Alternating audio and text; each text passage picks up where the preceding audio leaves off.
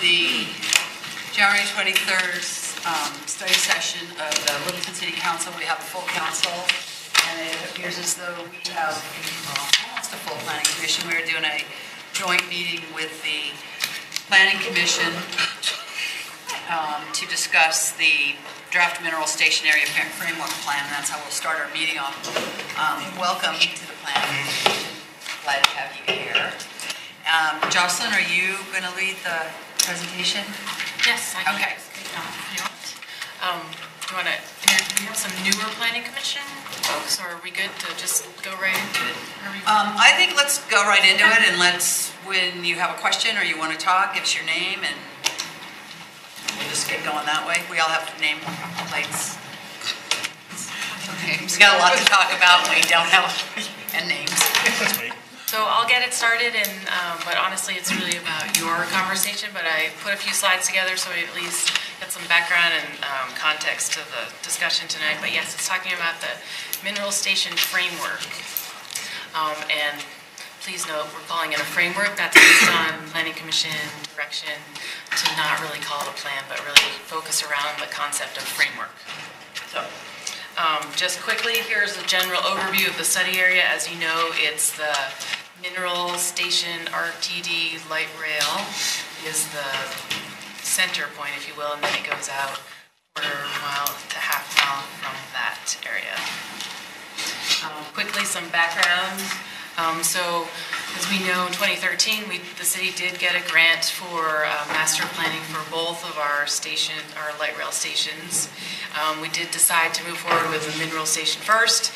So 2015, 2016, we hired the firm Okuma to help with that planning process, and the community engagement happened in 2016. The main issues that came out of that, as we know, were parking and traffic.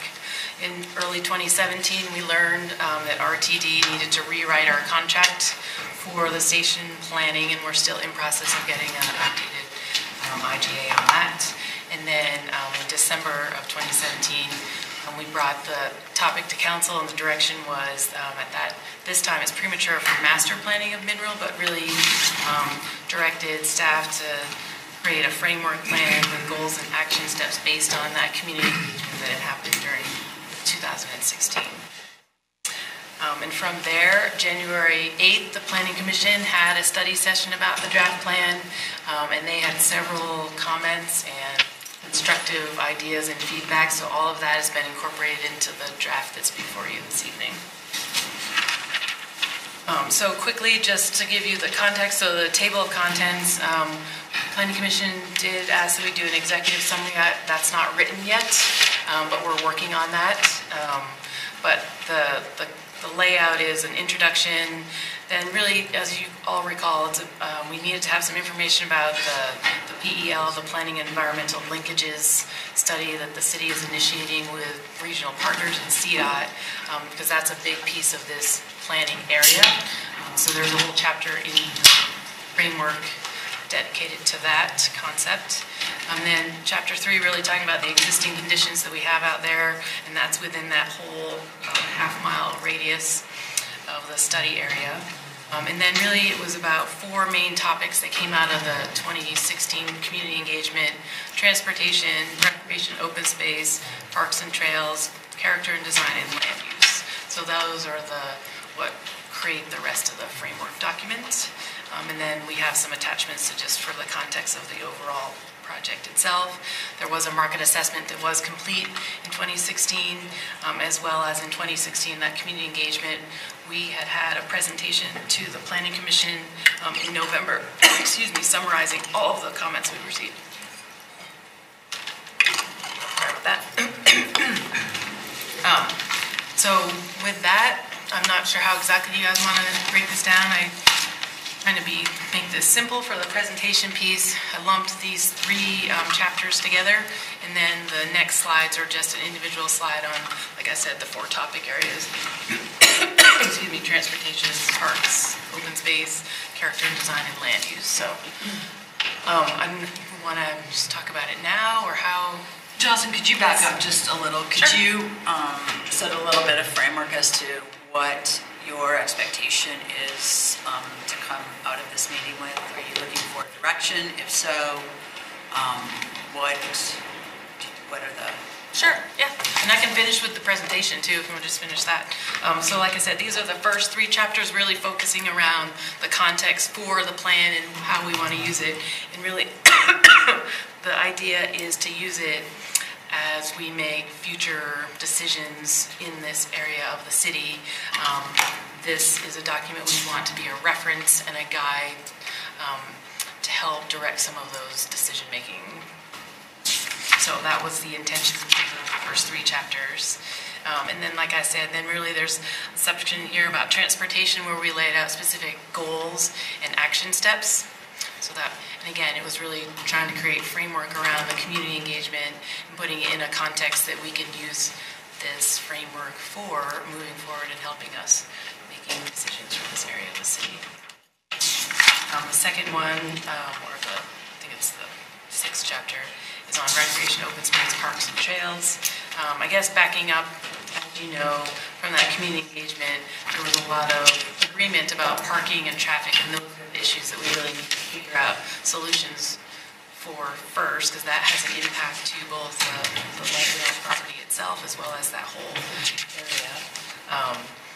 So transportation, parking, and traffic were the big things, and then the other main agreement amongst that community engagement was the importance of the open space and the Carson Nature Center and the South Platte Park and the river in this area, and that unique connection that the mineral station has to those recreational and open space amenities. And then a section on the character design, and then lastly some goals and action steps around land use. I have a question about the bridge. Is there a likelihood that it will be moved? It did just barely touched on that. Is it actually possibly that we could end up having to move that sometime? Or? Possibly, yes, based on, like next steps we have to figure out with the intersection and the improvements to the Mineral and Santa Fe intersection, potentially. That did come up. So that'll be, there's some action steps and some direction in the document relative to if that needs to move, sort of what the input was from the Is it something that could be moved or just brought down and then a new one? We didn't get to that level of the conversation. It was just knowing that the bridge is there and with what may have to happen with the improvements to that intersection, it may impact that. I don't know if you want to add anything, Mark, to that?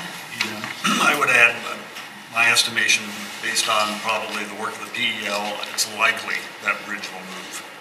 So again, we haven't really gotten to the detail of what that truly means or how that might happen, but my guess, just based on what I've seen of the preliminary design work that the city did here some years ago, I think it's likely it will move. Which direction? That's a great question. I don't know. To the left. Depending on which way you're standing. Okay, thanks, Jerry. Down. If I may, just backing up just a second, maybe to the mayor's question here. I think the intent of this evening here is for us to kind of share the outline or this framework and see if we have consensus among the council and the planning commission in order for this to move forward here for a public meeting, and then eventually come back through the formal process here from the planning commission and city council for adoption. Is that fair to say? That is correct. If you get right to that, right there. Oh, there we go. Thank you. So, yes. So if we get the direction to move forward from this group, the next step would be to have an open house on this draft framework. Tentatively, we have that scheduled for the 15th, as well as some online engagement. And then based on that, it'll either be to Planning Commission for a study session to go through what those comments were and figure out how to, add that into the document itself, or if everyone's in agreement, we may be able to just bring it forward right to the formal process, which would be to go to Planning Commission for a recommendation and City Council decision making. But that's the Karina. You talked about once this is formally adopted, the purpose of it is to guide decision making. So for it to guide decision making, does that mean we would adopt this as part of our comprehensive plan? we would adopt it as a as a plan. I don't know that it, honestly, I mean, it's in the context of the comprehensive plan, I believe, one of the plans we were supposed to take on was a light rail station master plan. This isn't functioning as a master plan. But whether, I guess that's maybe a question for the attorney, but whether it's connected to the comp plan or not, it would be an adopted plan So that what could be used. And that's, for- I want to ensure that we can use it as a decision-making, not just guidance. And it is enforceable. Council, right now it would be an adopted plan. Now, one of the things that a number of cities in Colorado, as well as other parts of the country, do is they actually develop elements in their comprehensive plan that address specific points. And one of those elements would usually be a circulation element that would look at all the different forms of transportation, and this would then be incorporated as part of that circulation element as well. And so it will be an adopted plan, and as we move into the comprehensive plan through the visioning process, that will certainly be a policy decision for the council to consider whether it wants to develop specific elements, and then this would be incorporated in the circulation element in that plan.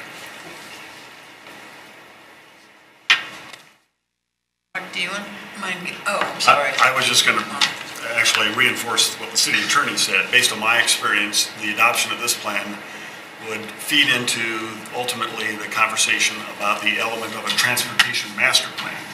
So once you have a comprehensive plan, in essence it's kind of a future land use map, you test that with a transportation master plan to make sure you have a network system that can actually manage that future land use map.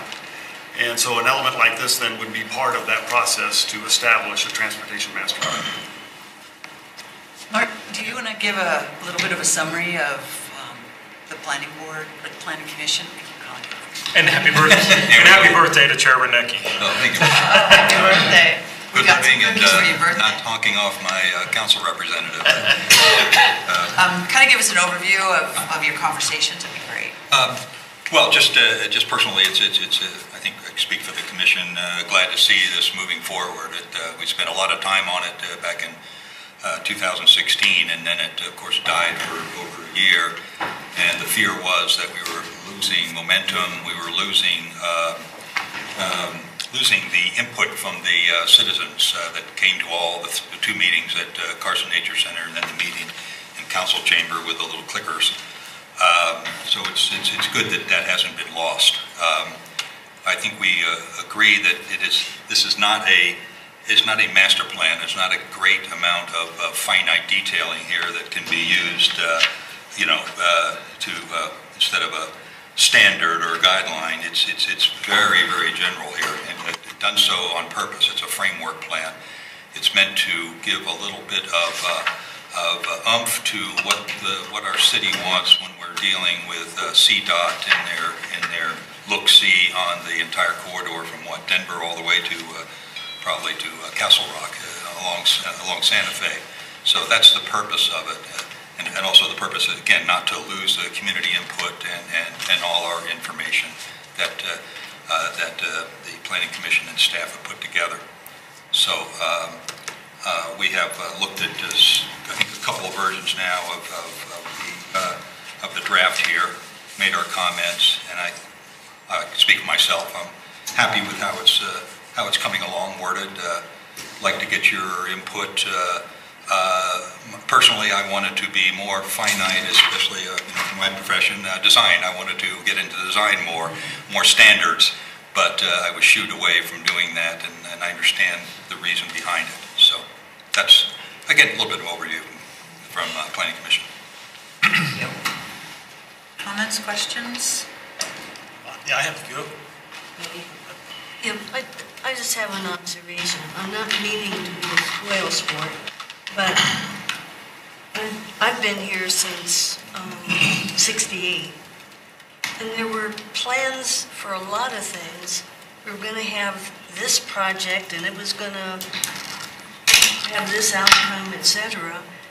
Repeatedly, things that we've planned for have turned out different. They've morphed into something else. And so I'm trying to figure how much we should be trying to commit and how much we should maybe focus on what we hope will be transportation corridors and address those, and then let happen what happens with where the money the developers have want to take us, or at least propose to take us. I'm just tossing that out there as something for somebody to bat back at me with lots of wisdom. My fear has always been, probably the previous 3 or 4 or 5 years, we've been more of a reactive commission rather than a planning commission. I want to get ahead of the game personally. I think our commission wants to do that as well. So when a developer comes in, he has guidelines, he has standards for what he could do on the Santa Fe corridor. It's that important to us. It's the most important piece of the whole puzzle of Littleton by far. I always say that Santa Fe corridor, the eventual corridor study that we need to do is number 1, number 2, number 3 on the hit parade. Everything else is 5, 6, and 7. As for the city, it's our best opportunity and our most dangerous area for the future of the city. So I think our commission wants to get ahead of the game eventually. This is a start. When CDOT finishes their review of Santa Fe, immediately get into the corridor study, redo of the corridor study that Jerry and I were involved with. Good grief, 15 years ago, something like that? 98. Yep. So get into that and redo, update the corridor study. So I don't want the developers, they have use by rights up and down the corridor, but I want overview, guidelines, standards in place when this development's going to happen. When does CDOT expect to have any information? A couple of years. There's going to be quite a delay. Yeah. Okay. Is that correct? About 2-year process? Yeah, it is. At least it's started, but. Yes. Our Public Works Director was here just a second ago, but yeah, it's going to be probably a 2-year process. In fact, Keith Reister, is Keith here? He just Snuck out. All right. Keith has been working pretty diligently the past month here with CDOT trying to, formalize the schedule, the commitment. But it is I think in this particular corridor, it is going to be a 2-year process. So, And I would, go ahead, Peggy. so Mark, clarify for me again, because it seems to me when you say standards, I'm not hearing that directly in this We item. don't have standards in here. We don't have standards Right. here. And so I don't object at all to the standards piece. A lot of that land out there has, You were summoned.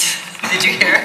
Did you hear us calling? I know you guys are important, but my son called, so how that works. All of you that are parents. So. Yeah. There was a question regarding the timeline with the CDOT study at this point. Sure. A couple years. Sure, I can answer that. Hopefully in the next week. So the way we have it set up, a planning and environmental linkage study, which is what we talked about, we call it PEL, which really looks at, the way I refer to it in sort of technical terms is in transportation planning, a lot of times you go through what's called the phase 1 environmental in the NEPA process. And so the PEL is kind of what I call a phase 1 light. And so it allows you to engage with the community, the stakeholders, and really identify a lot of the things that would take place in a NEPA phase 1, but it allows you to parse out the things that are really non-issues, where you already have the right-of-way and the capacity or whatever, you don't have environmental issues. So you can start to focus on designing and executing those. Normally, a full PEL takes anywhere from 2 to 3 years. The West Connect study, which is just finishing, related to 470 in that area, has taken 36 months from start to finish. We're releasing a RFQ, hopefully in the next couple of weeks, which is sort of a preliminary step to the PEL, which is to bring together all the stakeholders along the corridor between 470 and 25 to agree that we need to do this and really try and wrestle CDOT to a pin to convince them it's really important and to fund it, because they have to lead and primarily fund it. So we're in discussions with them about how to execute that going forward. So our hope is to have that preliminary work started by hopefully the summer, and then it should take probably about 6 months during that process. 6 to 8 is my guess. And hopefully by the end of that, we'll have CDOT committed to a more formal. Excellent, thank you. I think the fact that we've got it started is huge, huge. It's one of those things we talk about, but somebody needs to pull a trigger, so that's been pulled. I would agree with Mark about the importance of this, and I think one of the things that Littleton has to get in front of is developers, because if we are not clear about what we want in our community, they will build what they can, and they're completely within their rights to do that. We have a number of places along Santa Fe that are huge and important parts of our community and parts of future development, and they're at risk. And I think that the mineral area, I think it's very timely in so much as that is an area that is about ready to undergo change. It will undergo change in terms of transportation. It will undergo change in terms of redevelopment and development, both at Aspen Grove and at the Enser property. It will undergo change in terms of the light rail, because at some point, probably not in any of our lifetimes, unless we work on a public-private partnership, the light rail will extend, and that will change what that station looks like and how that station operates. So there's very little in that area that is not destined for substantial change. And it is our community, it's our city, it's up to us to make sure that we have a very clear direction for people, developers, etc., as to what we want to see happen there. And this is a great start. And I think the framework, I haven't worked with the framework yet in the context of planning, but I like this. It's kind of like a baby step. It's kind of the light. Key refers. And I think that taking it to the community at this stage in its current, as long as it's very well explained that this is not final, this is not coming out of the ground tomorrow, that I think it will be really interesting to see the response that we get back and the input. And I also think it's an opportunity for us to also test the waters on what we're doing with the Pell and some of the issues that we're dealing with along Santa Fe. And let's face it, Santa Fe is going to be a very different transportation link than today in 5 years than it was today. Stirring Ranch is popping out of the ground, and that is going to have a massive impact on that throughway. Right now, it's not a fun street to be on, and the safety issues there are becoming larger and larger based on stuff like that. So as it's our responsibility, it's one of our top safety and infrastructure. It's our top key core responsibilities. So that's, I think that, we'd love to hear from others as to if they think this is, ready to go to the public. Are we looking for anything other than just a blessing on this and we're good? Are we all going to agree here in I have questions. 15 or 20 minutes? I have questions. Oh, dear. Ask it away. Forgot me, remember? Santa Fe, while it's unique in one regard, as it points out, it has the river over here, houses over there, and blah, blah, blah. It's not completely unique. So what other areas in the state have this similar type of an issue, but they don't have the problems that we're having? I mean, we have the 50,000 vehicles Monday through Friday on Santa Fe, 25 on Mineral.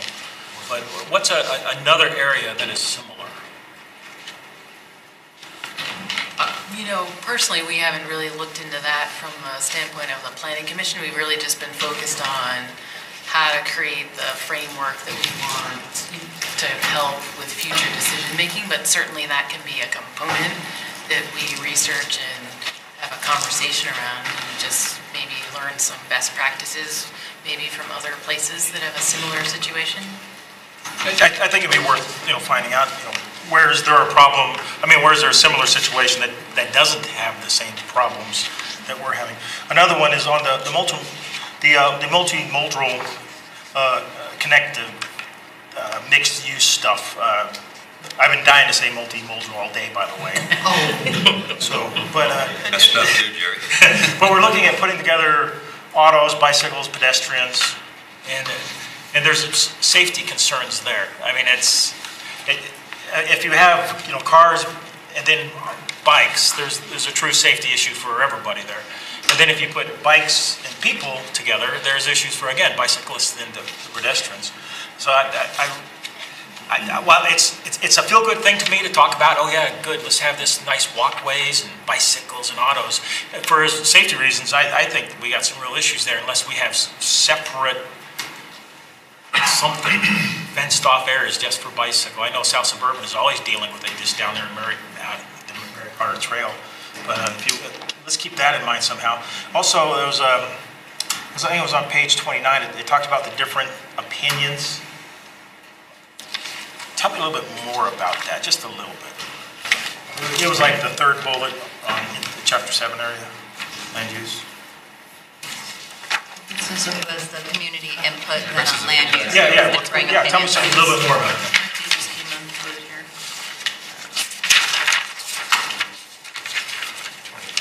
The summary of the community input. Well, I think you're going through the community, but all those points were there. I mean, you have people that said build a 5-story building, people that said don't build anything. I think. That's what I want to hear. I wasn't at the meeting, so I don't know. No, but I'm just reading through all those. Yeah, I want to elaborate a little bit. That's what I'm looking for. Right, yes. During that entire process, which was 2 meetings and 2 open houses, we received, and then there was a bunch of online engagement as well. So in November 2016, we did a compilation of all the feedback we received and presented that to Planning Commission. So within that, that's this document. There were a variety of topics that were brought forward. So on chapter 7 in that land use, those bullets on that, in the first bullets, it's an overview of so generally traffic and parking, everyone agreed that those were issues. So that was an agreement. Everyone also agreed that all the recreational and open space are really key community assets that we wanted to enhance, to keep in that area. But when it talks about the differences of opinions in the vast... Right, so that's what I'm saying. So outside of those 3 things, opinions were vast and varied greatly to Klaus' point of input. Some people said we want nothing at all out there. Some people said all we want on the mineral station is a parking structure. It ranged from, I'm fine with high-story or high-rise apartments. I'd like to have more TOD-looking, transit-oriented development on the property. So there were opinions all over the place. So that's from what this is nice quiet supposed to say. park to huge apartment buildings, that kind of stuff. The graphs were all over the place when you look at them. The building heights and residential densities, what were appropriate uses, how to manage the pedestrian connections, access to Aspen Grove, the trail, the design, the preservation of the area, maintaining privacy. I mean, the comments were wide. And I think you pointed that out, is that while you may walk in, a citizen may walk in with a solution, you realize, or they realize, that there's 100 people there and there's 100 different opinions on what they want things. So this is going to be a tough one. Good reports, by the way. I did really appreciate them. And the last one, too, in chapter 7, page 3, where it talks about the value capture scenario. Are we talking about incentives? Some there? I know in one of the other chapters it talks a little different, not talking incentives, but what is it talking about in this case? Is it talking government incentives? Yeah, it's not intended to be a specific, it's intended to be a broader element, and really stepping back. So in the market assessment, that's where the consultant at the time, they did a study about, what's the market-driven likely potential for the future of this area. And then, if you wanted to take a different approach and really focus around, starting with what the community also wants to see and support it that way through value capture. So value doesn't have to mean money per se, but more what is the community value as well. So there's many levels of the idea behind the value capture, but it's looking at all of those possibilities. It doesn't preclude financial, but it doesn't bind us to that. Jerry, one of the things that was included in that, it was about positioning that area. So the value was defined as there's a light rail station, there's a river that runs through it, there's access to the trail, it's a huge transportation corridor.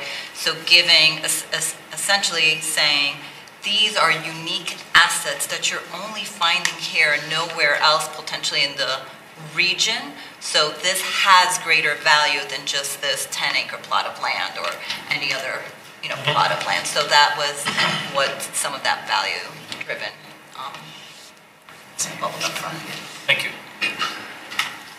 I think this area of Littleton is so valuable, not from a monetary aspect, but just in terms of our city and our citizens, that we need to have something like this to start the conversation moving forward from this point. Like Mark said, it's just a framework.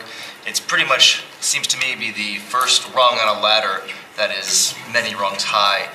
And I think we need that to start being proactive and not waiting for developers to come and say, hey, we want to do this, and then the community and council is kind of scrambling to say, well, does this fit with what we want? And if we don't have something laid out of a general idea, and this, like you said, there's no standards or well-defined guidelines in here. I think that's probably a good thing for this first step when we get to more specific details, specifically with Santa Fe and CDOT.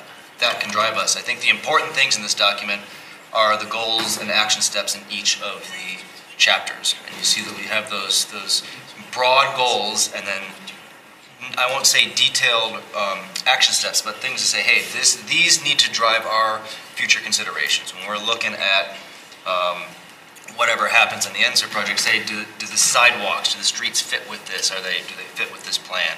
And I think as we move forward with the comprehensive plan, that's where more specific standards and guidelines will come about as we get more tangible interactions with developers and our partners. This is use the expression baby step. It is the first baby step to eventually a larger transit station study, master study. But it's a baby step in deciding what is the transit-oriented development that Littleton wants, not some type of template that's developed by a consultant that we hire. It's a standard that can be done at I-25 or up in Arvada or anywhere else. It's ours. What do we want? What kind of density do we want? So that's the importance of this first baby step. Karina? I have a series of comments and maybe some questions. What I really like about this is that we finally have brought in all the various plans that were out there, from the South Platte to the Santa Fe, etc. And it was actually well documented and summarized here so that I could read through it and kind of get those salient points. So I really appreciate that. The one thing that I would like you to look at or comment on, if you already have, as you brought in those plans and you're looking at this framework, was there anything that potentially could be in conflict? Or the other impression that I got is, we're asking for a lot. And can you really do all of that? Is that even possible? You know, we kind of want the kitchen sink and everything else in there. So my caution there is, let's ensure that there isn't conflict, because when we put this into practice and are needing to make a decision, we don't want another complementing plan, maybe directing one way versus another one another way. So I don't know how we would resolve that conflict. And then, you know, the other question are we asking for everything? And I think we have to recognize we probably can't get everything. So just a question that I'm throwing out there. To that, so if you want to come back and answer that, please hold your answer. It would be great to see almost like a test scenario. Like if we say we're going to use this for decision making, if we put out a scenario out there, how can we I'm still not seeing how I use this to make a decision. So I would love to see that, maybe that's something that's just a follow-up. And then the final thing is regarding the community input that you're seeking here in a couple of weeks. I think the area, because there's a lot here for a citizen to take in. And I think the areas that we're looking for community input is in the goals and the actions, correct? So is that where the focus is going to be? Are these the right actions you expect? And then here, land use is the one that is the one people are going to have a lot of opinions, and we have to try to narrow some of that. But as I look at the land use section, these are words, it's planning jargon. And, I look at it and say best practices in land use. And sure, there's best practices in land use.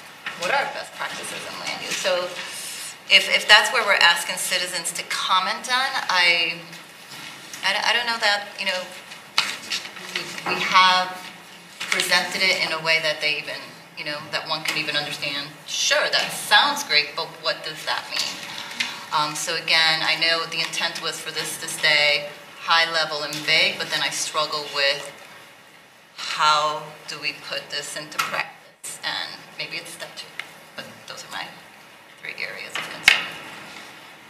Well, we did talked about housing, but we didn't say what density. We talked about additional parking, but what does that mean? We didn't say outright, let's build a 8-story parking garage jammed up against the park. We didn't do any of that. We didn't call out the road system, none of that. This is a framework plan, not a framework. It's not a master plan. So I think the delicate balance is how deep do we go before it turns into a plan rather than a framework. So a framework we can do in 3 or 4 month process. A master plan, fully done, that's it. Littleton speed, 1.5 to 2 year process. So. So I understand what you're saying, Mark, but when we talk about some things like parking, people understand what parking is. Land use is just one that is a little bit more broader, means a lot of things. Solving for parking, there was one comment that I loved in here where it's talked about ensuring that parking is done in collaboration with other partners and that the different property owners are working. So that was very common sense and makes sense and logical to anyone that reads it. Again, land use is just a little bit of a higher level vocabulary that if you're in that world, you get it, you understand mixed use, not to minimize, our citizens and their engagement in this, but I don't know that we're going to get valuable input in that section. And I think it's an important section to get valuable input. City manager has something you'd like to add, and then we'll vote for I'd like to try to answer the question about how this will use, based on my experience in the sequencing of projects that we've got. I believe how this will play out is the Planning Commission and the City Council will adopt this framework or master plan. Quite honestly, I don't know if it'll matter here the rest of what I have to say, but if you adopt that, then the next step will be 2 projects running in parallel. One will be the PEL, and then the next one is going to be, depending on council direction of the retreat, is going to be the vision to comp plan process. And so as CDOT moves through the PEL, you're going to be asking them to evaluate that entire corridor with this in mind. So you're going to be specifically asking the consultant CDOT to evaluate the project in relation to this adopted master plan. So you'll see specific policy decisions that will have to come out of the PEL, and eventually the council will have to adopt that PEL. So you'll see there'll be an opportunity between the PEL and this adopted plan. If you adopt the PEL, you're going to be superseding, quite honestly, to some extent, this framework. Then, in sequencing and timing, you're going to have the vision to comp plan. So the comp plan then is going to take not only this adopted plan, but it's also going to take the PEL into consideration. And then once again, the council is going to eventually have to reconcile those those policy decisions and formally adopt the comp plan with an element of a transportation master plan.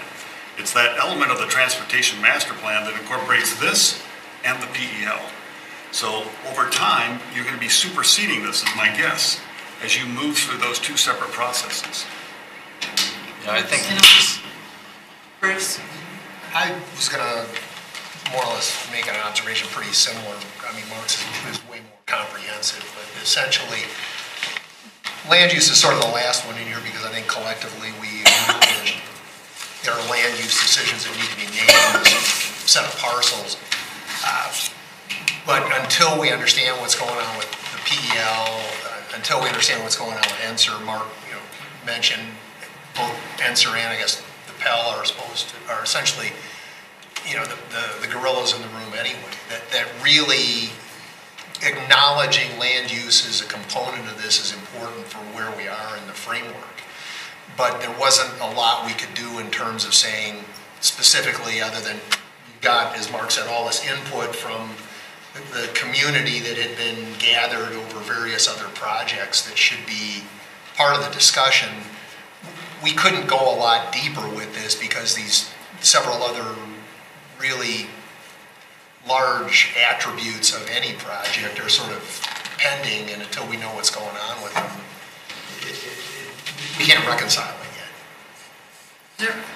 I was going to say, yeah, it sounds like this is not necessarily the decision-making document. You're not going to refer to this is what we do per this document, but this drives the conversation forward with CDOT and to say, hey, we're going to be building off of this into the future, and that's where the more detailed, more direction will come from.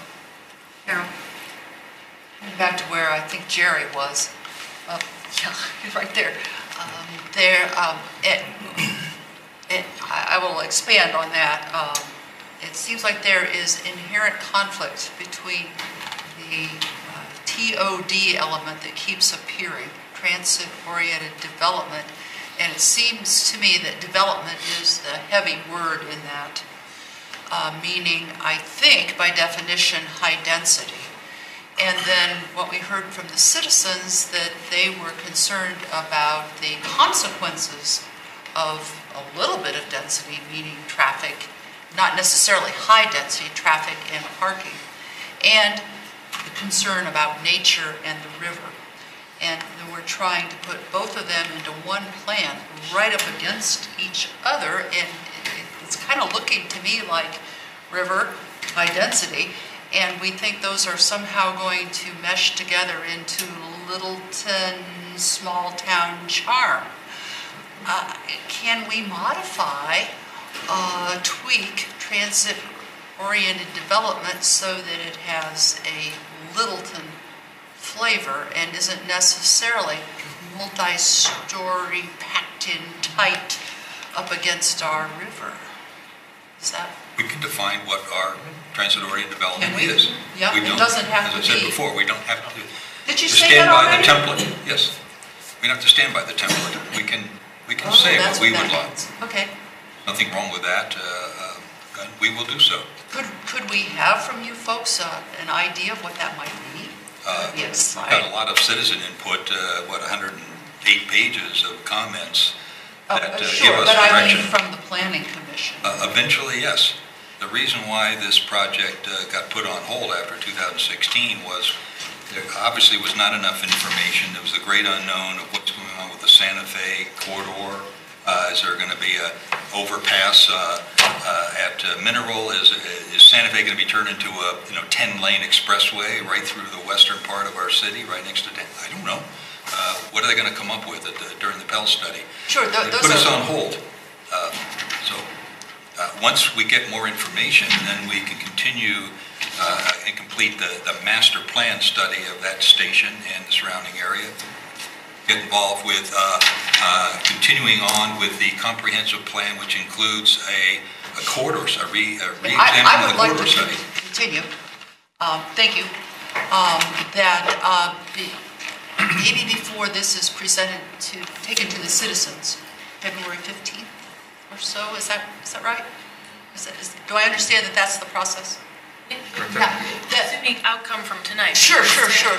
But as a possible next step, that might help the citizens digest this if there was some idea given to them about what transit-oriented development, Littleton style, might be. Because we know they went through that last iteration with the buttons, where they got to choose between various styles by our standards, not by Hong Kong's standards, but by Littleton's standards. and so to give them some flavor, like I don't know what that might be, a Littleton flavored transit-oriented development, but I would be truly excited to find out what that might be, even though we don't know what the intersection is going to ultimately be. Got some pretty clear hints intermixed with all over the place with the community comment. For me, I gathered three things. There was the Republican statement, it's economy stupid. Well, if I look at all the citizens' input, it's the parking stupid, the traffic stupid, and the park stupid. Those are the three items that everybody zeroes in on. You take the stupid out of that, the same thing Jocelyn said. She's more eloquent. Which I think you almost described this document, that this is the start of that defining what this transit-oriented development is in Littleton. Yeah. I mean, that's But what it this hasn't is. done it yet. Not clearly enough for me as a citizen. Baby step. Yeah, I don't think it is the, end-all, be-all of that. No. And so, yeah. I'm just suggesting that the citizens probably could use some help in assurance of what that might be to translate between really big and really flat. That was my point on land use, because that's where it would come out, is on the land use, and it's not at that level of detail, so I don't know that we would get that feedback, or maybe it depends on how you would be looking for this community input to happen. To use an example, it says action step A, future decision making needs to ensure best practices in land use are considered when development and redevelopment. Yes, absolutely. But it doesn't tell me what that is. As a citizen, I would have, well, even as a council member, I don't know what that means. Right. I'm true So confessions. I'm just, as you lay this out, I don't know how you are going to get, what kind of community input you're going to get, what kind of citizen input you're looking to get. Are you looking to get a yes or no on each of these action steps? Or are you looking for, tell me what best practices in land use are? Maybe that'll help give us the clarity of what that community meeting would be. So there was a toss-up question in the beginning of what do you want from council? If I could speak for Jocelyn and you and the rest of the commission, I'd say what I'd like to see from council is your comments on this. This isn't done, this is a draft. Comments on page by page. We can take it up again. You asked for I got them all emailed. Meeting adjourned. Go now. And Robin and then Peggy. It's just kind of tailgating a little bit on what Carol and Karina and Mark were saying, but and we see this throughout, and I think also what Mark was saying, when we talk about a river, we don't really have a lot of direction. So here we're talking maybe about Mineral Station, but I'm thinking even beyond that at some point, obviously not in this framework, but when we look through any of the plans we have, it tells us about a river. We want to protect it, enhance it, preserve it, buffer it, have a proper balance, celebrate it, experience it, respect it, be compatible, improve it, right? What does that mean? Because, to me, as a planning commissioner, I have no idea where I need to take that direction. So maybe in the process, coming from not in this framework, obviously, but as we're working towards the comprehensive plan and our vision, what is our vision for the river? What do those words actually mean to us as a community? We have a downtown standards and guidelines that's 362 pages, and it describes what we want in our downtown. I think this kind of shows us that we need to do the same thing for our river, not just Santa Fe, but the river going up and down through the city, since it's such a huge, important item to us. We actually do have something close to that, which is the charrette that the South Platte Working Group did which I've read that. designates the uses and stuff along the river. So that could be a good start. Peggy? I'm not sure what my brain's going to try to say here. I would point out that this is minor first, just minor, but in the station area framework in the last page, there are 2 step Bs. I assume one should be a C rather than a letter B. But when I was looking at that, that's when just looking at it for another reason, I noticed the 2 action steps. One of them is talking about maintaining the views to the river corridor, park, and mountain vistas to the west. And so what came to my mind is views for whom, from where? From here? Well, we can't see it from here. From the top of Jackass Hill? Well, they could see it. From the bottom of Jackass Hill, they can't see it. But across the other side of Santa Fe, I mean, where are we talking about maintaining views? And I mean, I know that probably sounds stupid, but it is an important thing to grasp. I like our trying to do this, to see what we can do. But are we talking about people who are there, going up to Denver, coming here, going over to the Littleton Hospital and the medical center associated with that? Who's going where, from where, with what intent? Because part of it makes it sound like everybody's going to go work downtown Denver. And that isn't going to happen. And some of those people will retire, and I assume they want to stay there until somebody runs over them because they want to buy their house. I'm teasing, but you know, people are living longer, and when the families come to visit, because it talked in this one thing I'm looking at about the average size houses and the number of non-children and whatever, because people are older, but people come to visit. So needing more than 2 bedrooms is quite likely if you had, because some people use a bedroom for a study and another bedroom to actually sleep in, but then when visitors come, so I'm not sure that the market is necessarily going to be what this says it's going to be. All that jumble, just to say that. Anyway. Here, I think Peggy brought up a very important thing, kind of in passing. Littleton Hospital and that whole area, medical development, that might be a destination and transit-oriented development. I'm not sure how far that definition goes. But once you get on light rail to Littleton Mineral Station, then what can you do? Right now, you can't do much. That's going to change very rapidly. Enzer and the light rail station are joined at the hip. I mean, about like getting to Littleton Hospital. Well, you talk about that being a nodal point, and then you talk about what's going on at Santa Fe and Mineral. I'm just thinking I'm not thinking about insert type things, but just how if transit is an important part of transit-oriented development, if it goes beyond development, then we probably need to consider how do you get from Littleton Station, like Peggy was saying, to somewhere else? Because right now you can get to Littleton Station. And so, Carol, the first conclusion, because I know I thought that through, and there's actually a section here that talks about not just the light rail and what happens at the mineral station, but that there's also bus transit there. If we come to the conclusion that this is a transportation hub, let's give it that title, yes. Then that changes the conversation. If a transportation hub, it's different behaves, than if it's a looks destination. different than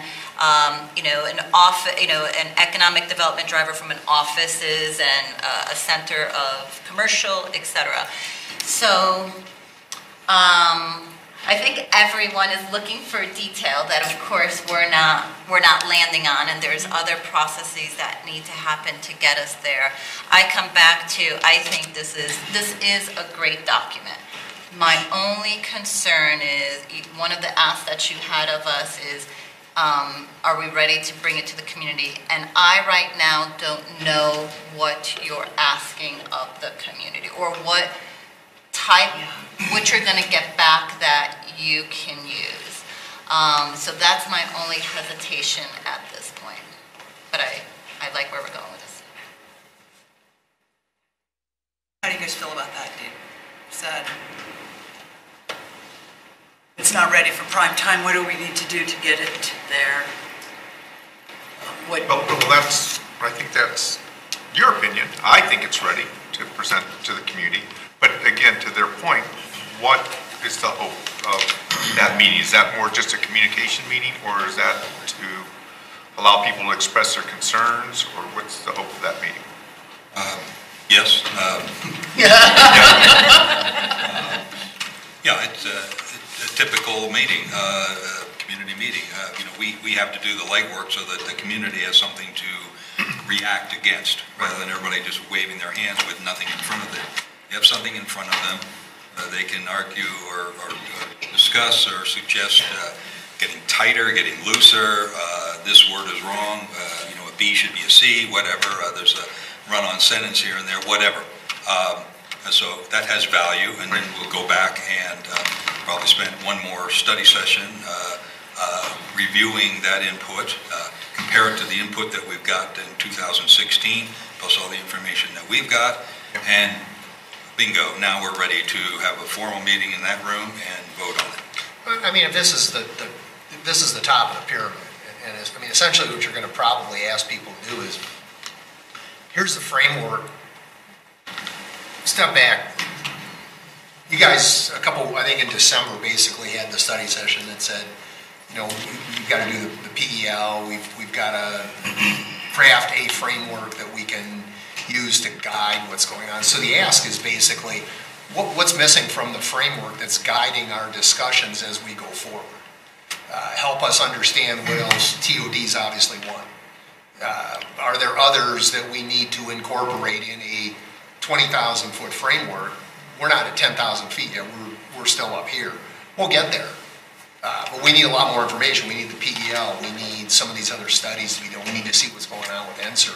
So it fleshes out over time. But as a guidepost or a milestone step in this is sort of where we are today. Tell us what you think of what we've got here, and then we'll incorporate it. Next time we come back to you, it'll be more. Yeah, this seems like a response to the community input saying, hey, this is what we heard. Yeah. Are we hearing you right? Is there anything missing? So we can move forward and, to get back to the details into the future. You don't want to jump into the details without a response to say, be proactive. We heard you. This is what we heard. This is what the key points we're taking away is. And then we can get to the details with the, how is that acting as a hub? And, I did have the same thought with Carol did about how to get to the hospital. Got to Google, just take the 401 right over there. Put you there 22 minutes later. So, it's... We've come a long way since we had 2 Urban Land Institute studies, which talked about El Humongo Grande over there, okay? They were in the weeds. And come a long way, and you compare that to the community meeting and input we've got there, it's far, far apart. So I think we're starting to hear Littleton's answer to Urban Land Institute studies. And we need to also consider that, like Peggy said, this isn't just people either coming to the station, to this area, or the people that live in this area. And that's one thing that kind of struck me looking at the community input, which I think is important. It drives that those people that live around there in that half-mile radius are going to be impacted the most, but they're not the only ones using it. And I did notice that if you look at the demographics between Littleton, the surrounding area, and the people at the people that responded, there was conflict there of who actually responded and who actually lives in Littleton, because there was age, income. It was not Littleton that responded as a whole. Point. I've heard a couple things. One is that, Mark, you've asked us to mark this document up with our thoughts and return it to you. Keeping in mind that it's a framework, not a master plan. Suzanne, that's right. Please, Karina. I only have percentages.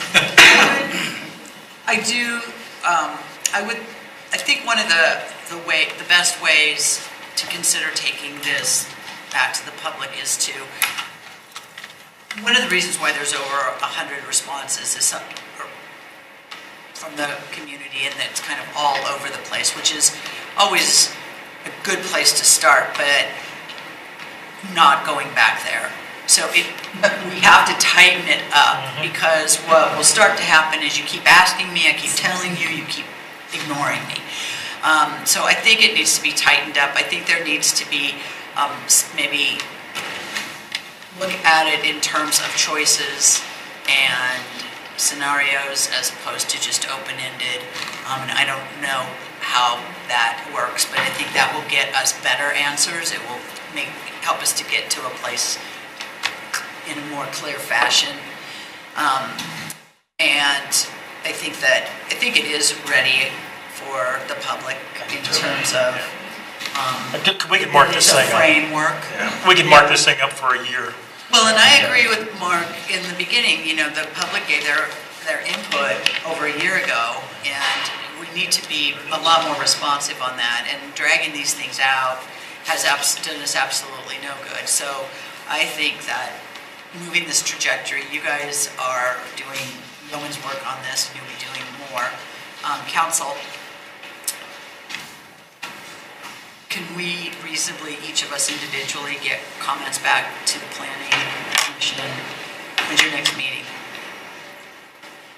When's your next meeting? Second week. We have a formal meeting coming in? Or a study session? 12th. It's February 12th. What is it?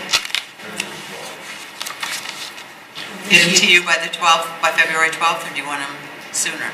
Sooner. Sooner. When do you want them? 1 week. 1 week? Karina's ready. Well, let me just, I just want to say, my comments are, I actually think the document is, in and of itself is ready for public. What I don't feel is ready is how you're conducting that input. So my comments are not about the structure or things that I would change. It's more of some of the things that were outlined there that I think are very important, and let's make sure this is an element we take forward in the next step. So my comments are not just if everybody's waiting for my comments. It's not going to change your document. It is more. It's for the future.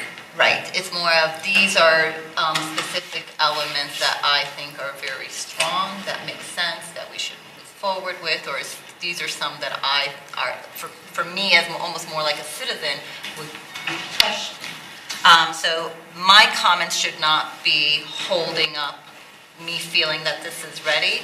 What I feel is I have not gotten a good understanding of what community input looks like and what that is going to look like. What will it look like online? What will it look like in a meeting? Are you going to set up different stations so people can comment on transportation? So I don't know that we're making best use of our citizens' time.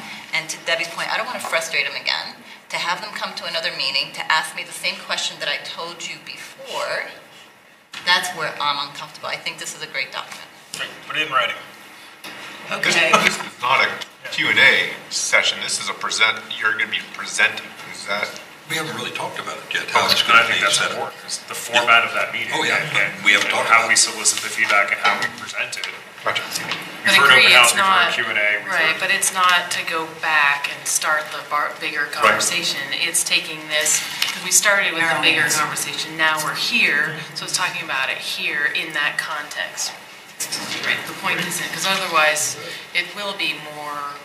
So is it fair to then just ask for you guys to come back to us with a proposal of what your community meeting or input format is going to be? Is that? I would rather not. If you feel comfortable giving us direction, then we can take that and. Well, I would suggest that council do their markup document. If you have any news you want to, any edits or whatever that you want to make, and get that to Jocelyn by the 30th. And then as you guys refine what this looks like, Jocelyn, perhaps you can share that back with us at a meeting, and that way we'll have an idea of what you guys are looking at. I am not comfortable stepping in and telling you what to do or designing it for you, but I'd like to know kind of what you're looking at, just for our own knowledge, and how we can help you. So, always, please. Help would be most appreciated. We are here for you. The executive summary is not complete yet. Perhaps that might be a way to have a forward-looking kind of community summary in the document to help explain to the community the intent and hopefully guide some of their comments. So that might be a real important part of the document that's missing. Okay, trying to keep on our time. If there isn't anything else. I do have a question. I'm not remembering seeing something about height limits. That detail. Like Central Park. So, I'm going to suggest something, and then you all can go ballistic. I'd like to have a height limit of 3 stories. Other than that appear in this document that's down the road. Okay. Well, I mean. You planted the seed. So to then say down the road to establish height limit for the. Peggy, that would be predicated on the zoning. Yeah, exactly. We got use by right zoning. Whatever it's zoned out for. Framework. Future. It's going to determine where we're going to do whatever. Well, I was trying to think of all the different zoning that's out there right now, whether that would take away somebody's. It would? Okay. But potentially we could suggest that what exists not be changed, or we would just wait until somebody wants to bring a project and have a public hearing.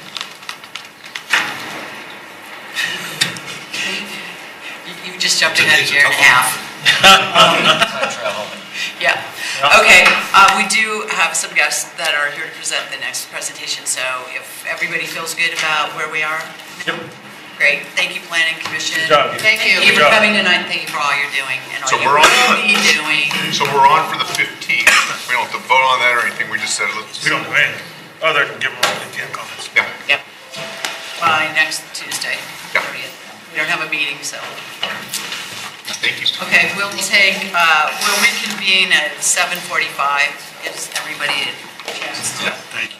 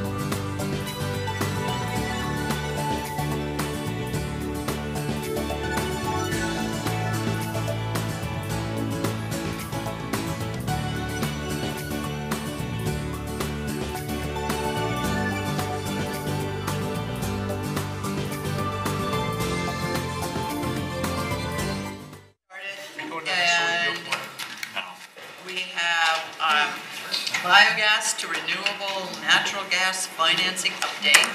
We have our, Mark is going to start this off. So I will hand it to Mark. All right, thank you, Mayor. So I know we had, as part of the council orientation, an opportunity to bring the new council down to the wastewater treatment plant. So you got a quick tour. Pretty cool. And in just a second, I'm going to hand it over to John Kuzman, the director of the plant here. And just quickly, there had been approval here by both city councils to put into the budget of the plant the preliminary engineering work here for this biogas concept.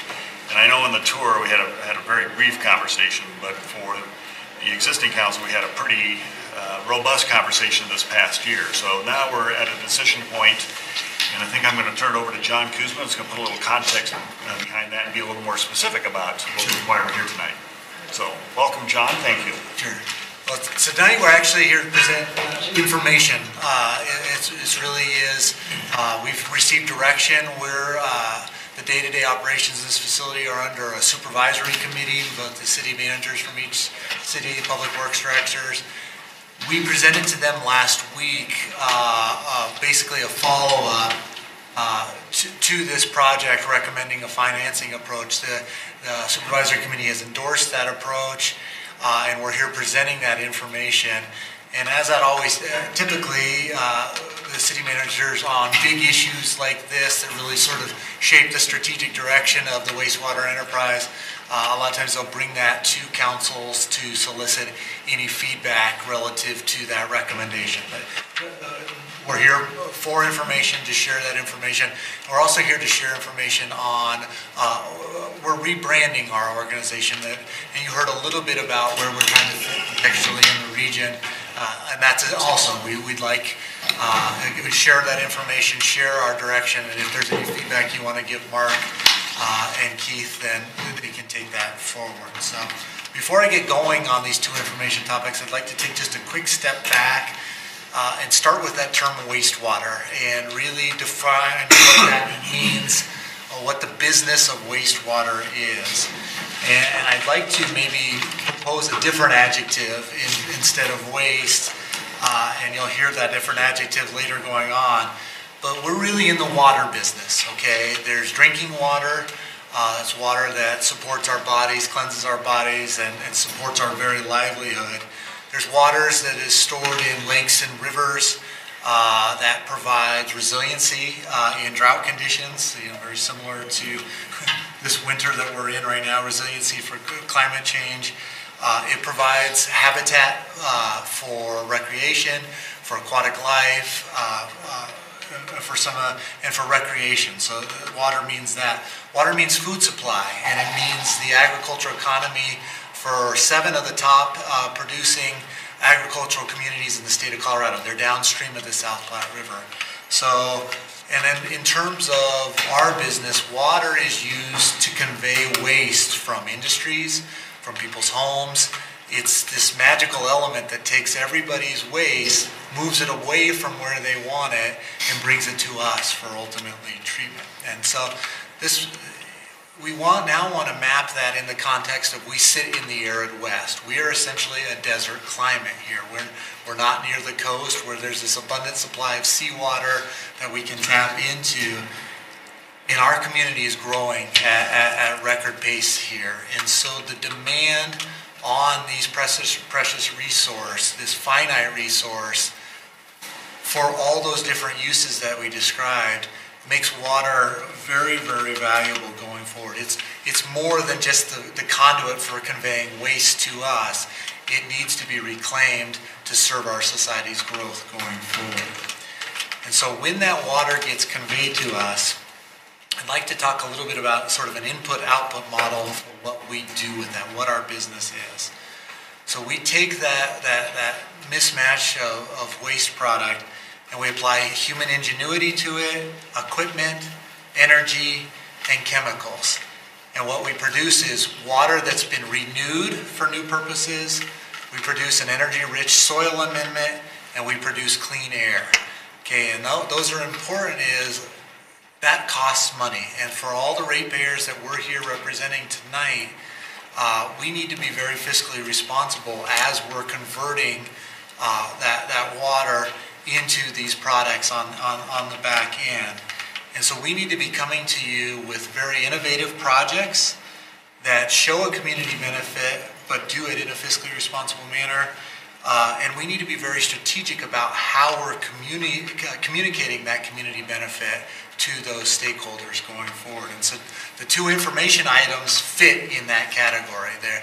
It's a very innovative project, and then the branding that we're going to talk about a little bit later helps us to communicate where we fit in the overall ecosystem going forward. So the project we're here to talk about tonight is this biogas conversion to renewable natural gas. And this is one of those, as an engineer, this is one of those dream projects that you dream about. And so it allows us to improve one of those three outputs we talked about. This really allows us to improve air quality in our community and harvest the energy associated with one of our emissions in a really novel way.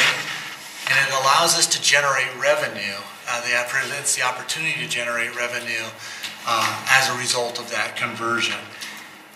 So much so that you're seeing other communities on the Front Range looking to do these same type of projects.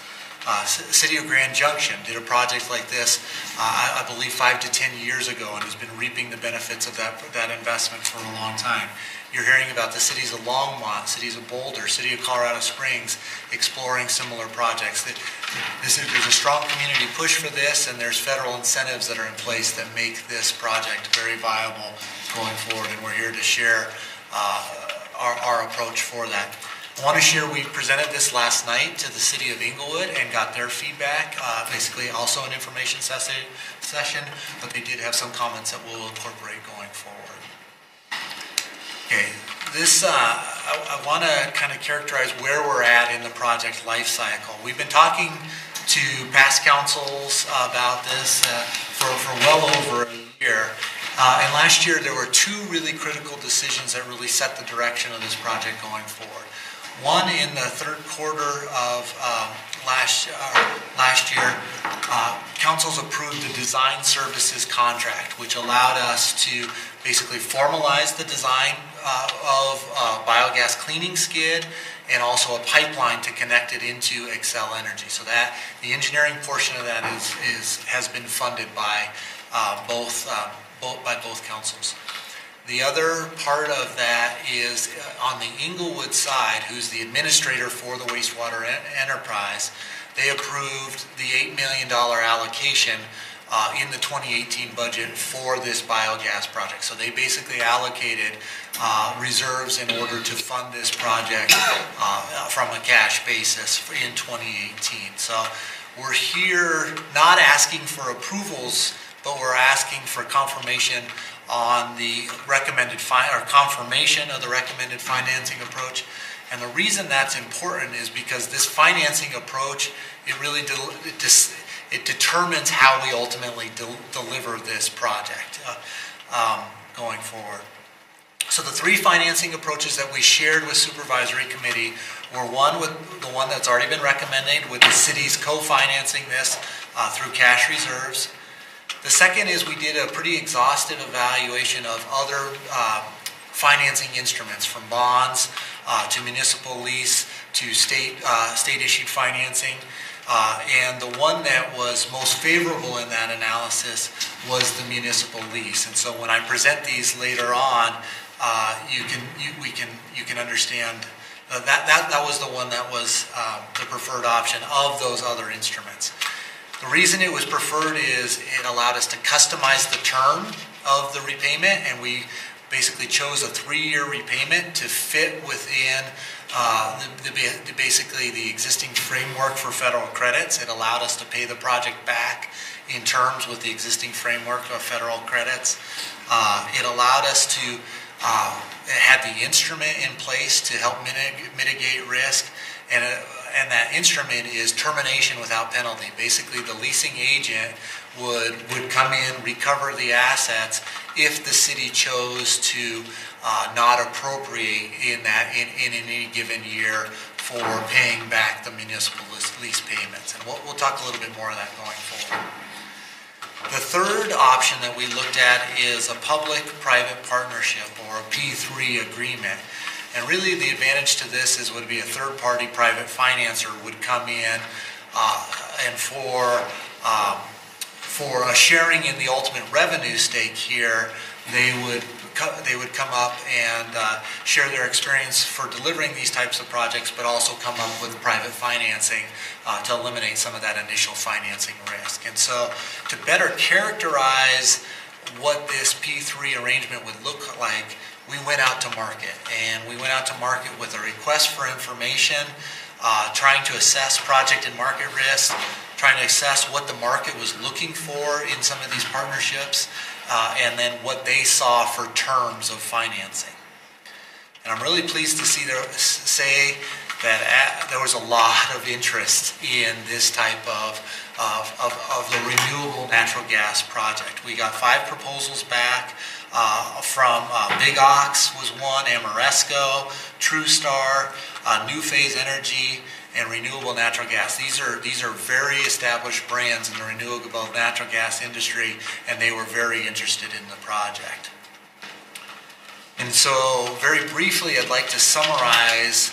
We took all 5 of these proprietary proposals and synthesized the information down into this is the feedback we heard. So, as far as market risk, and this ties to the viability of a renewable natural gas market and the viability of these RIN credits, which help influence the financing and the revenue streams associated with this. All 5 of the respondents said very strongly they believe very firmly in the renewable natural gas market, and that'll be sustained into the future. And the promise of the RIN market is one of the factors that makes this project very attractive to them. What does RIN stand for? Identification number, and so that's the. It's a form of credit that basically energy producers get from the federal government when they put this in their portfolio. So it's a form of transfer, and it's not a very elegant name. It's identification number, but it's essentially a documentation of a credit. I'll add on to that if I may. Sure. Because I didn't know either, so I did some research on it, and it's a credit for biogas if the biogas is actually used in some other somewhere. And so if the biogas goes to market and if it is sellable, if it has enough BTUs in, which often biogas doesn't, and if there is a market for it, then it gets sold, then we get eventually credit for that. But if there is no market for our biogas, say in 5 years when it becomes profitable, I think it was 4 years out that it would take to break even on our $8 million investment between the 2 cities. If there's no market at that time, then, for example, if the government is no longer pushing for petroleum producers to include an ethanol-type product in their mix for energy efficiency, if that goes away, all kinds of things could cause that to go away. Or if the whole RIN thing goes away, which it is scheduled right now in the legislation to go away in the year 2020, that's the same time that our profitability starts. If it's not renewed then, if the government environment isn't there to renew RINs, then we have nothing to take to market. We cannot get money for this biogas if there is not a market for RINs. So that's a huge risk. Just one point of clarification. The RINs are written into legislation through the year 2022. Yes, 2022, Yep, for 4 years. And that's when the $8 million... And I have some, I'd like to share, continue to share the slides. I think it addresses some of... I just wanted to get a, since Karina asked, I wanted to get a... Oh, thank you. Yeah. So like I say, the market believes that both the RIN market is viable and then the renewable natural gas market, which extends beyond just the RIN. There's compressed natural gas, there are other outlets for biogas going forward. The respondents are looking for at a minimum of a 10-year agreement, and the majority of the respondents we got back were on the 20-year agreement. So the private industry who does this for a living, they're looking at this as a viable project beyond the terminology, the terms of the RINs. And so that's one of the things one of the valuable things we got out of this request for information from the market. The other thing is, talk about project risk, is sometimes when biogas, it sounds very intimidating, right? And the conversion of biogas to renewable natural gas, that sounds really intimidating from a technology standpoint. What we heard from the market is this is very well-established technology. These are things like carbon filters and iron filters, and there's compression. This is technology that's been very well established in the petroleum industry, in various industries outside of this, and so there's not technological risk here. There's not implementation. And the O&M risk associated with this can be managed through experience and good specifications. And then finally, the long-term operation risk. We have our core business is to treat water, right? And biogas is one of the outputs that so if our process changes because of regulations or different technologies, we want to make sure that we have flexibility that the biogas operations changes. And so what we heard from the market, and one of the reasons we went to the RFI, is what length of term are they looking for? They say only one respondent said that they would entertain a 10-year, and then all of the financial proposals that we saw actually were for a 20-year period. And so this is sort of a mixed bag. I'm going to editorialize here. This is great in that they see this as a viable long-term market. They see the RNG as a really strong market tender. But from a flexibility standpoint, them wanting that longer-term agreement sort of limits our nimbility and our ability to be flexible as the market changes and as our operations changes going forward. We have a pretty good feel with what the market's looking for. John, what you're really just saying is, obviously we would go, in my mind, a 10-year was better than a 20-year, because then we basically, their commitment is paid off through the renewable natural gas. And 20 years seems awfully long to me, but yes, am I on the right track? Yeah, we asked the question 7, 10, 15. We wanted to see where their interest lied, and it lay on the longer term scale. Sure. Our interest lies on the shorter scale, trying to get this paid off sooner, so that we can incorporate it into our asset base and manage it in the terms of the rest of our asset base. Yeah.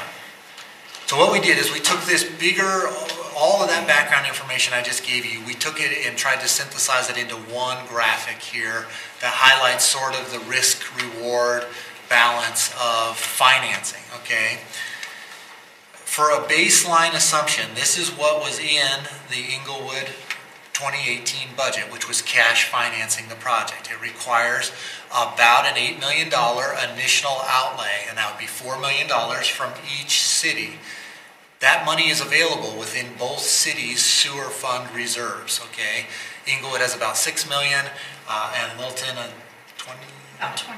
about $25 million. So there are cash reserves available, and again, that's the base assumption. So you're financing the outlay up front, and then the revenue is coming in from the renewable natural gas market over the 10-year period and generating approximately we're estimating about $12 million of revenue at the end of the 10-year period. Okay, so that's the blue line right here. The next was that municipal lease. Okay, the leasee is providing the upfront capital, and so there's no capital outlay.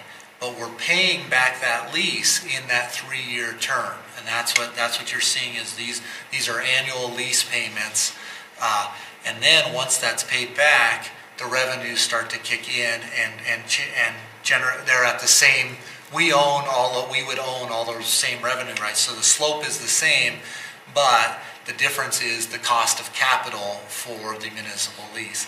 And that's about $1 million difference at the end of the 10-year period is there. And then finally, this is the P3, the public-private partnership here, where again, they're fronting the capital risk, but because they're fronting that capital risk, they're wanting a big chunk of those profits. And the profits, they're mostly, on average, was about a 50-50 split, and there was also some capital repayment costs in there that drive the slope of this line.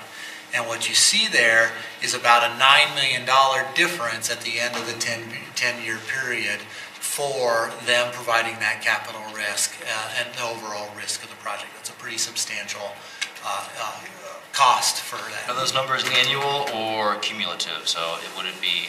This is cumulative. This is over the 10-year period, yeah. Okay? And so when you synthesize this all together, and after we've talked to both the city finance departments and the supervisory committee, this is the recommendation we're asking you to confirm today. We believe cash financing still provides the best risk value for both cities moving forward. One of the reasons is capital risk is not a major factor. Both cities have reserve balances that can fund this project. Third-party financing does mitigate the RIN risk. It is the one financial model that does provide the most mitigation for RIN risk, but it comes at a very significant cost. About 75% of the forecasted revenue over this 10-year period would go to mitigating that risk. What we heard from the third-party market is this is a very viable business to get into. And the biggest way for us to mitigate RIN risk is to get to market quickly, to get this project built and constructed and have that revenue coming back before the fixed term of the RINs expires or is programmed to expire in 2022. There's a lot of speculation out there that the RIN market will still continue after 2022, but right now it's written into legislation through 2022. And so our best RIN mitigation method is to get this built as soon as possible so that the revenue is coming in before those RINs expire in 2022. Okay? The third financing option that we looked at was this municipal lease. It does provide risk mitigation at a pretty low cost. It was about $1 million over the 10-year period. But what we heard when we talked to the cities and we talked to specifically Inglewood's a financial advisor, none of them recommended that we would ever invoke the default clause of these municipal lease payments. Even though it would be tied to the sewer funds, and in theory it would be that default risk would be isolated to the sewer funds, all of our investors said that it had the potential of a negative reputational risk on the city's sewer funds, and it may impact the overall bond rating of each city as well. So even though it appears there's an instrument of risk mitigation, what we heard from each city is they would not likely ever come to you with a recommendation to default on those payments, and so in a lot of ways it's an illusion of risk mitigation. So again, cash financing is our recommended approach. It gets us to the market fastest. It has the highest revenue generation for the cities. We hear that the RIN market is highly endorsed, and the renewable natural gas market, natural gas from an international, national, state level, that market is continuing to grow, and the renewable portion of that is that commodity is trying to grow in those portfolios, and each of the cities has the capital reserves available. I have a question for you, John. Sure. You said Inglewood has about 9 mil, and we have about 20? Inglewood has about 6. I'm sorry if I 6 to misstated. 25. Why the big gap? What's happened over the years? Well, each city has a responsibility to fund their enterprises independently, and so it's just a matter of different asset-based conditions, different assumptions going forward. So I can't really comment, but I can tell you it's not really surprising that the cities have different reserve balances because they probably have different philosophies for funding and managing their assets. I would add, part of that too is that we've had some fairly large districts come online with the city of Littleton, and so we're providing sewer service to Roxborough now. And when they come online, they have to pay a tap fee. And so there are a couple of years where we have some pretty significant tap fees that have come in related to those districts. Now the counter to that is that we will be billing them annually for the sewer service, and it's intended that those tap fees are used to pay for the treatment side of it.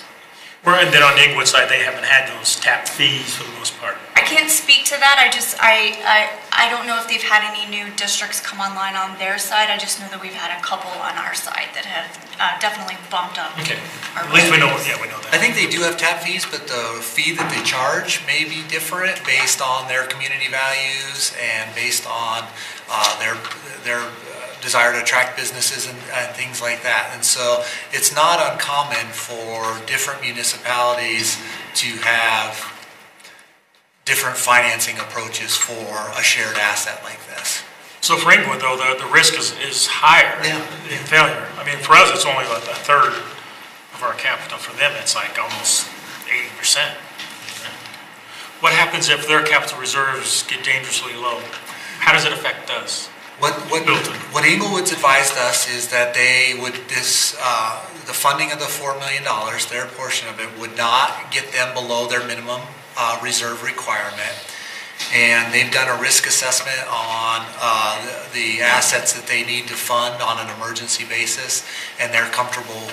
Their recommendation was that this did not deplete their cash reserves,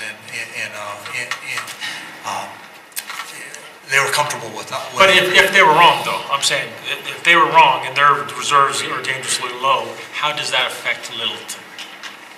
In case of default Something from like that. Inglewood, on that, how would we continue to move forward with this, or what would our options be? I misunderstood. Yeah, well, I think from a legal aspect, both entities.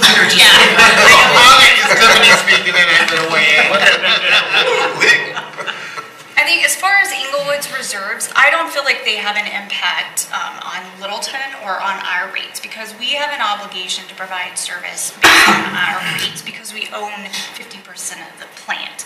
I think Inglewood would be challenged with determining how they're going to make up any shortfall that potentially might be there. And I'm sure the attorney might be able to add to that. And to sort of take that further, this really isn't so much a question of what happens to Inglewood if it doesn't have adequate reserves.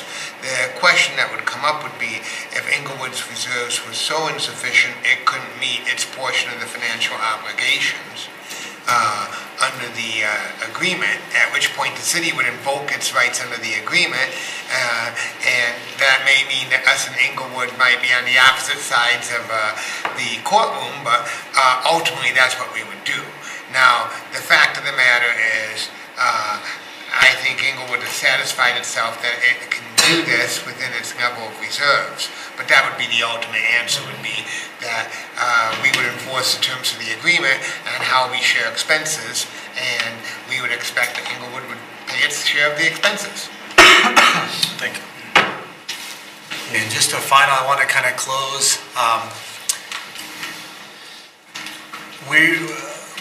So we're here giving you an update on our proposed financing approach going forward.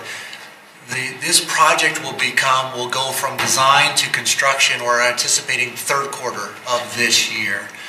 And at that time, we will be going to Inglewood's council and asking them to approve a contract with a renewable, with a RIN broker, and that gets to council member phase. In order to capture the RINs, this has to be given, the gas has to be transferred for transportation uses. That's what the RIN broker does. They come in, they move the particles of gas through Excel's pipeline and sell them to transportation providers. So that's a contract we will be coming back with. We need to connect to Xcel Energy and have an interconnect agreement. So that agreement will be coming back to Inglewood Council, and then we need to purchase this gas cleaning equipment and hire a construction contractor to build the pipeline and install that gas cleaning equipment. And so because that's in Inglewood's budget this year, we would be going to them for approval of those contracts and that appropriation at that time. It's my understanding that Littleton has not appropriated that in the 2018 budget, but would you mind kind of commenting on the approach for Littleton going forward? So last fall, if you recall, council, we did propose to include the $4 million in the City of Littleton's portion of the sewer fund appropriation, and council made the decision at that time to remove that from the 2018 budget. So what that means is that we would have to come back to you with an increase in the appropriation of the sewer fund in order to pay for our share of the building of the biogas project. The $2 million. The $4 million. And it was my understanding at supervisory committee that staff felt that could be done in advance of going to Inglewood's council for these final approvals. Yes. I think as long as we have the information that council needs to make that approval, then we could do that probably at any time. And the appropriation is coming from the sewer fund only, It not is. from our... Just the sewer fund. Just the sewer That would fund. be the intent, I think, would be that it comes solely from the sewer enterprise and not from any other fund. Mayor, just, so confirm for me there, John, so that the final agreements looks like in the appropriations the third quarter of this year. So we got all that list there, so that's when you would be asking our council to appropriate the additional funds. Is that correct? Yeah, or sooner. Or sooner. Yeah, certainly no later than this. No later. Certainly no later than this. Better said. And I think, and I'm just going to speak, I think for Inglewood will be looking for, I think it would help Inglewood to approve these if they knew that Littleton had appropriated that money in advance of that. So I think it would be advantageous to have Littleton's confirmation of cash financing and the appropriation in advance of this. Okay, so sooner rather than later. Yes, that would So what you are asking us today is to approve appropriation and to, well, we can't approve it here, but to move it to a meeting to approve and to select a financing Yeah, option. we're looking for confirmation that cash financing is the best approach, and then Littleton staff will be coming back with a request for appropriation following this meeting. We just want to make sure we're going in the right direction with this financing approach. What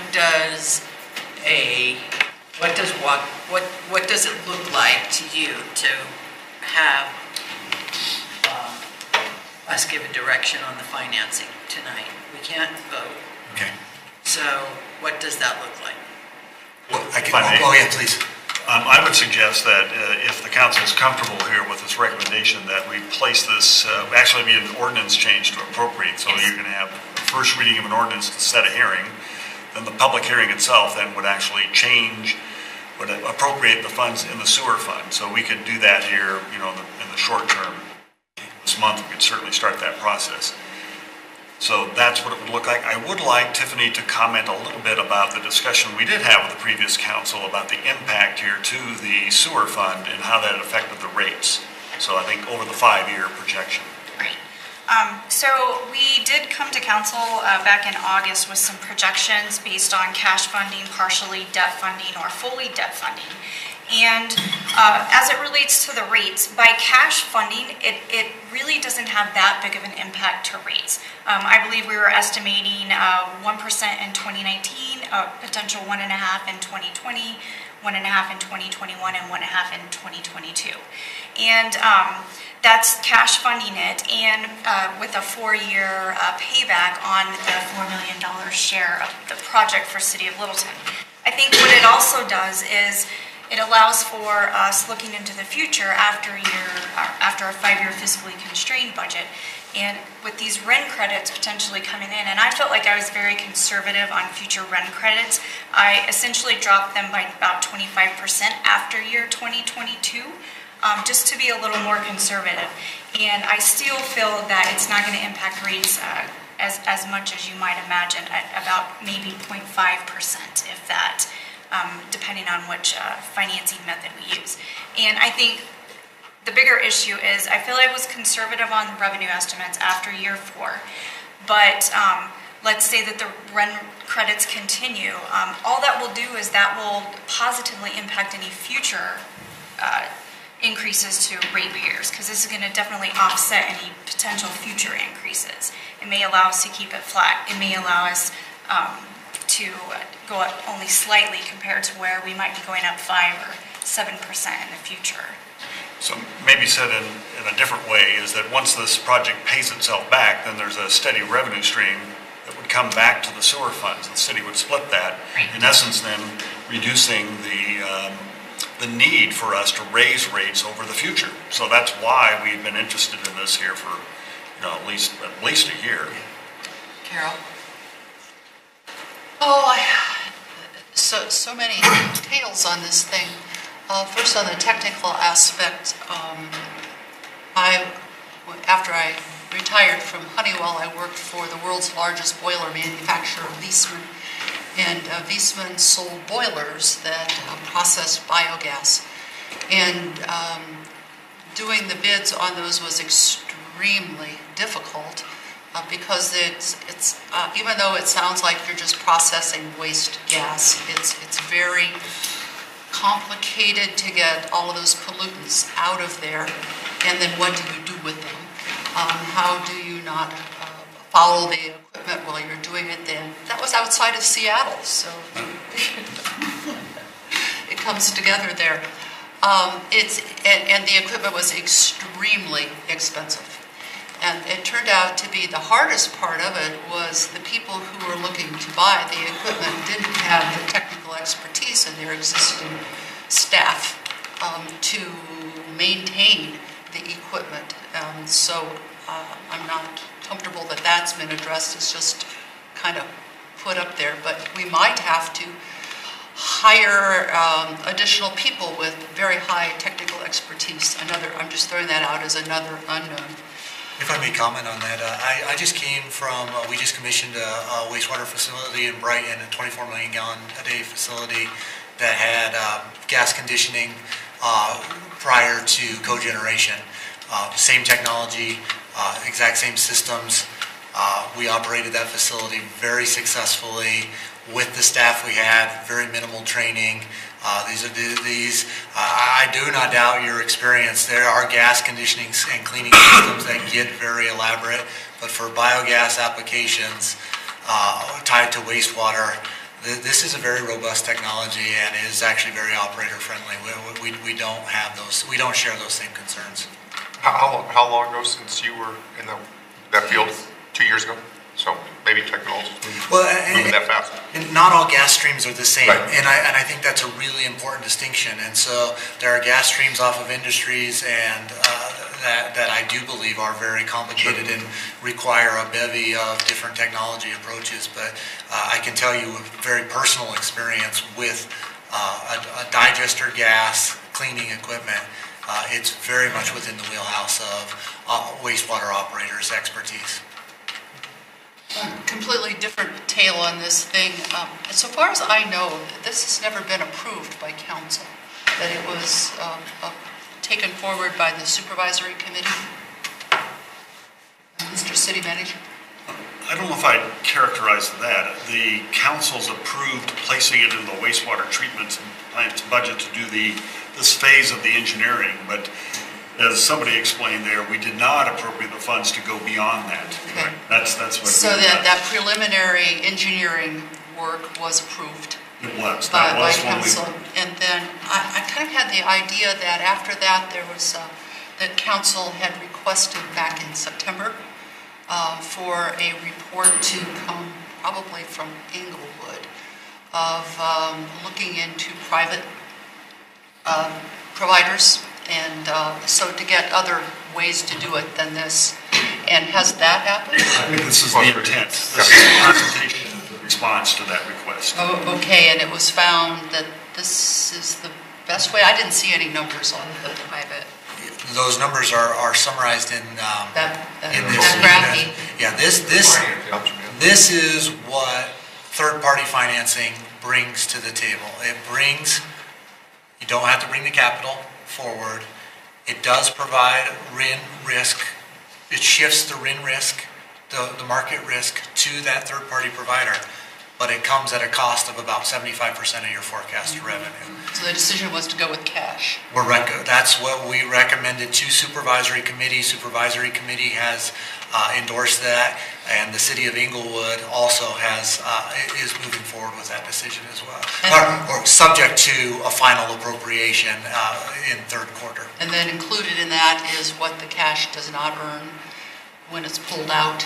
I assume it's invested and earning now? Yes, we reduced the future investment earnings because we wouldn't have the $4 million. It said 9 million, didn't it? Was it 9 million that you reduced? For the, well... The return was for Yeah, the bill. return. I'm just saying about the $4 million that we wouldn't have on hand to earn interest on. Right. So that's included? Yes. That was the adjustment. The thing that bothers me most about this is generally we're not supposed to use taxpayer money in risky investments, and even though I hear assurances all around, and hurry up and buy it before it goes away, that it's a big unknown what happens in the RIN market. RINs are intangibles, and they could go poof very quickly, very quickly. We don't have any insurance, again, that they even exist until, thank you for the correction, 2022. It could be completely gone, and our money could be completely gone. I think it's... Well, in that case, you're interrupting me. Go for it. Ask her for your turn. Go ahead. Oh, okay. You don't want to wait? No, go ahead. Exchange. I lost my train of thought completely. Go ahead, go nuts. No, I was going to just say on the risk piece, that's when you say, then let's let the risk investors take that risk away from us.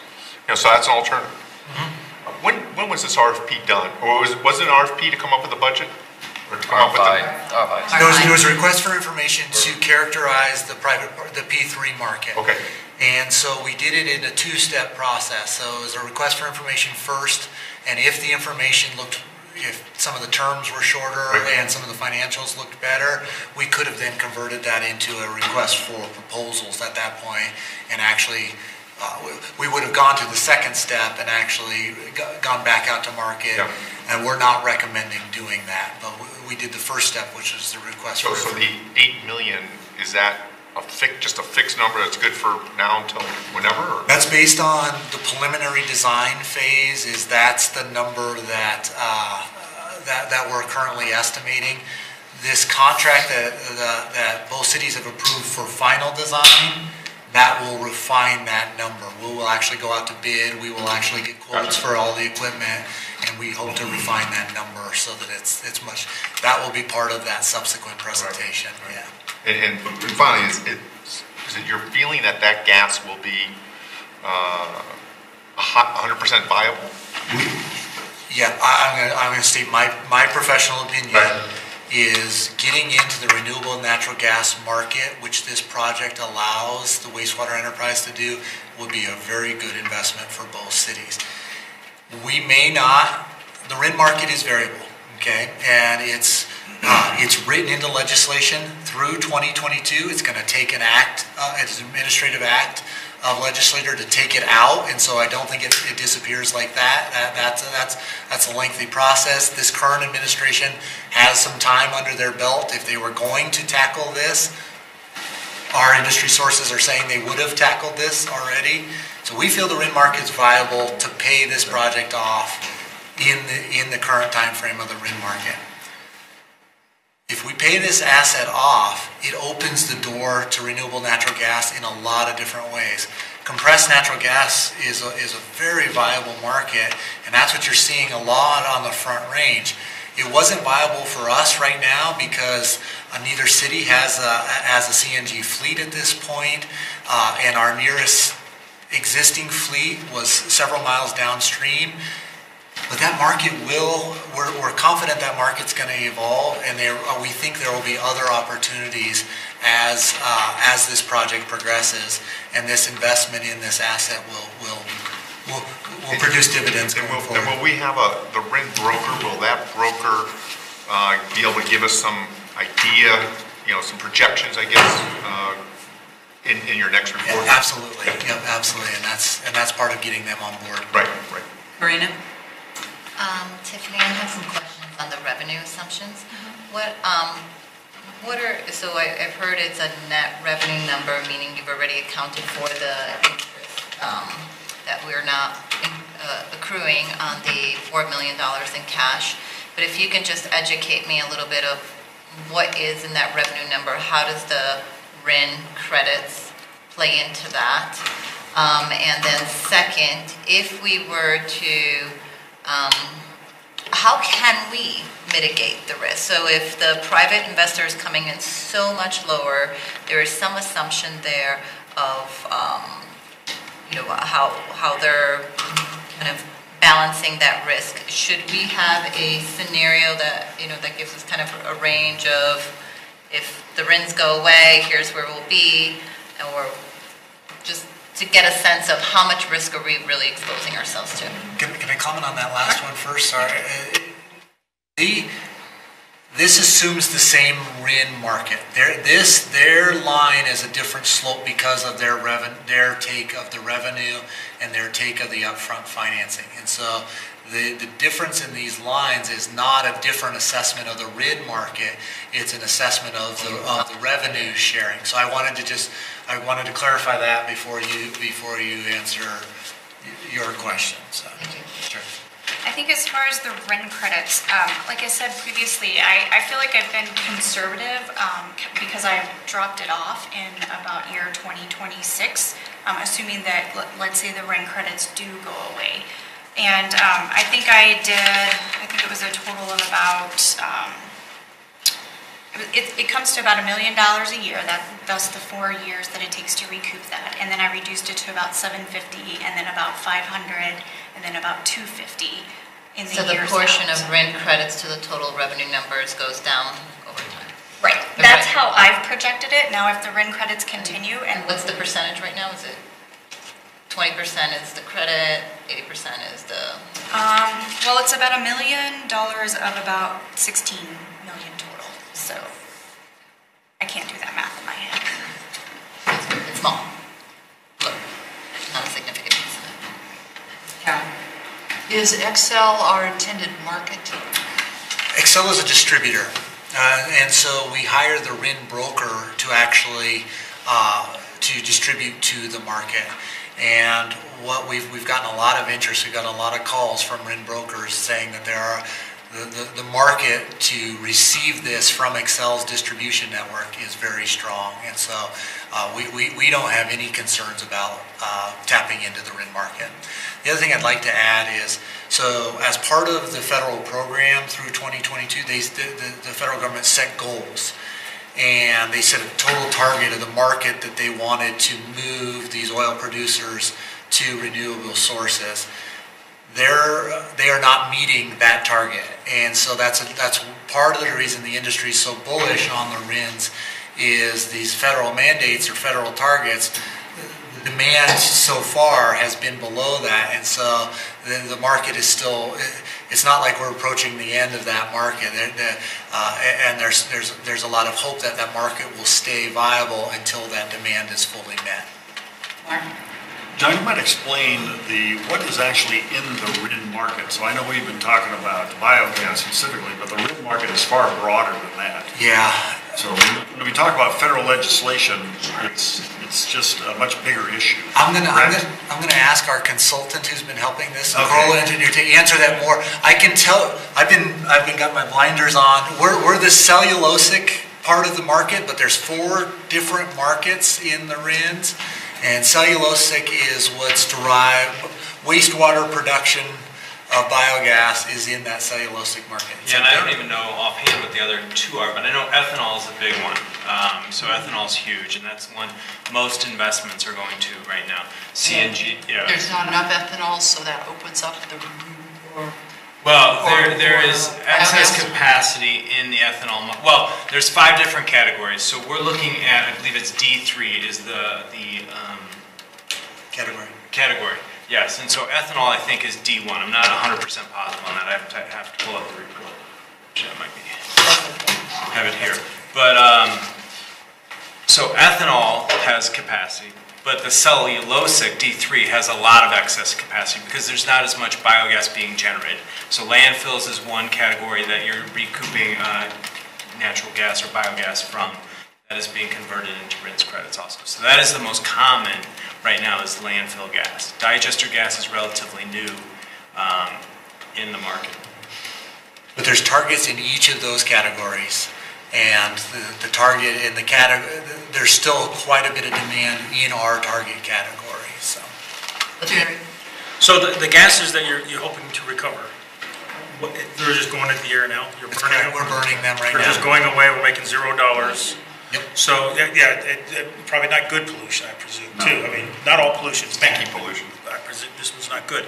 So this goes into the other fuels that really we get our power from, the fuels that make these battery cars and things. Right, sure. Right, so this is the fuel that is most dependable. So this is just a portion. What percentage of that would that be?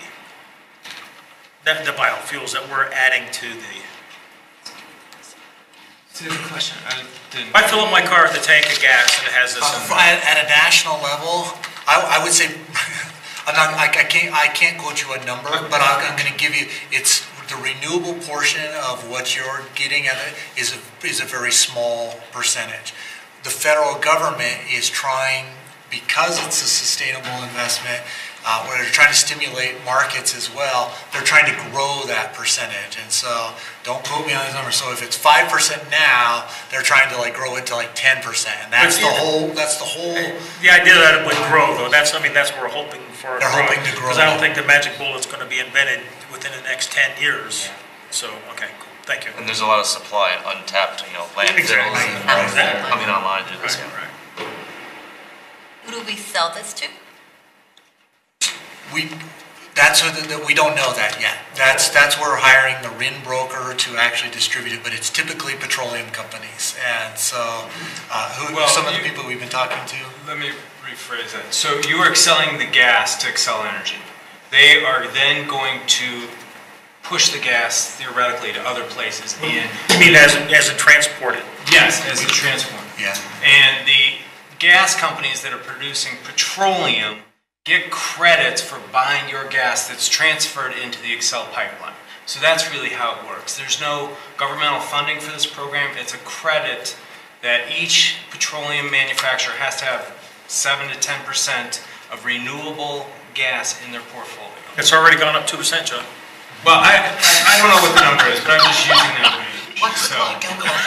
Does that make sense? So it's a different market. The RIN and the gas are separate. It's the credit market. It's kind of akin to affordable housing credits. Right. The credits are different than the actual stock for gas. So Xcel's very excited to do this. They've had a lot of interest, and Eric Cluck at City of Inglewood, City of Inglewood's manager, talked Eric Keck, sorry. Yeah. Talked to the city. Talked to Xcel earlier this week, and they said they're very excited about moving forward with this project. And who would be our competition? Who are we competing against? Do we have any competition? Well, you're competing. There's a set supply or a set target volume for these biogas credits. So we're competing for others who have this as a supply, them getting to the market. It's not. I don't think it's a traditional competing. In a sense, ethanol is a competitor. If there's enough ethanol, which there isn't right now, but if there were, then we would need biogas to fulfill the requirement. Right. Yeah, but He's nodding yes. Yeah. But not where we're at right now. We're up to 8% too. I think my opinion is the market for renewables is so large right now yes, that is a potential concept, but that's That's not in our lifetimes, I think. Kyle? I think, cleaning the air, increasing revenue, or getting revenue from our waste, basically, it's a no-brainer to me, and the question is financing. The fact that we have the money, yes, there is a risk, but there's a risk in everything that we do every day. I mean, there's a risk in widening a road or a sidewalk or buying a snowplow, So I think the returns far outweigh that risk, and I don't necessarily see that risk as that huge of a risk that we are, this is a very risky investment. We're rolling the dice and hoping it happens. It's a pretty good bet. So I think I'm fine with the cash financing. I think we're not going to harm our reserves doing that, and I think we move forward with that. Let's go around the room. Yes, I think it would be a great. Rena? I mean, when I look at if we are going to be spending money, let's spend it towards an investment. That's what I see this at. I think it's a solid proposal. Carol? I'm very uncomfortable with this not voting, and with the fact that this is I think the first time that council has voted on this sort of thing. We're not voting. I know we're not voting, but it sure feels like voting. We're making a decision to direct staff. Yeah, I understand. I'm saying I'm very uncomfortable with it. Okay. And so I'd say no, because I'm very uncomfortable with the process. Jerry? I'm a non-tree hugger, that's for sure. I'm for it. Let's do it. Okay, so council has, you have consensus from council to prepare an ordinance. Okay. What do we get, 6-1? Is that by little Peggy's voice over there? You don't have that? I can't. Yes, Jerry. I can't tell you talking to the mic anymore, Okay, and just to, Debbie, just to address what, Carol, and the process. So what we're just asking here is that it gets on the agenda for an ordinance. So we're going to go through a formal diligence and process and make a decision at that point. It'll be a first and second reading. Right. So there'll be a public hearing. We have in order to get things to the dais, there needs to be a consensus from council. There needs to be 4 people that want to move it. Otherwise, nothing moves or everything moves. So, you really want to talk about the logo? All right. It should be quick, but I don't have the presentation. It's on a different. We have it in front of us. I need something else. Okay. So just very quickly,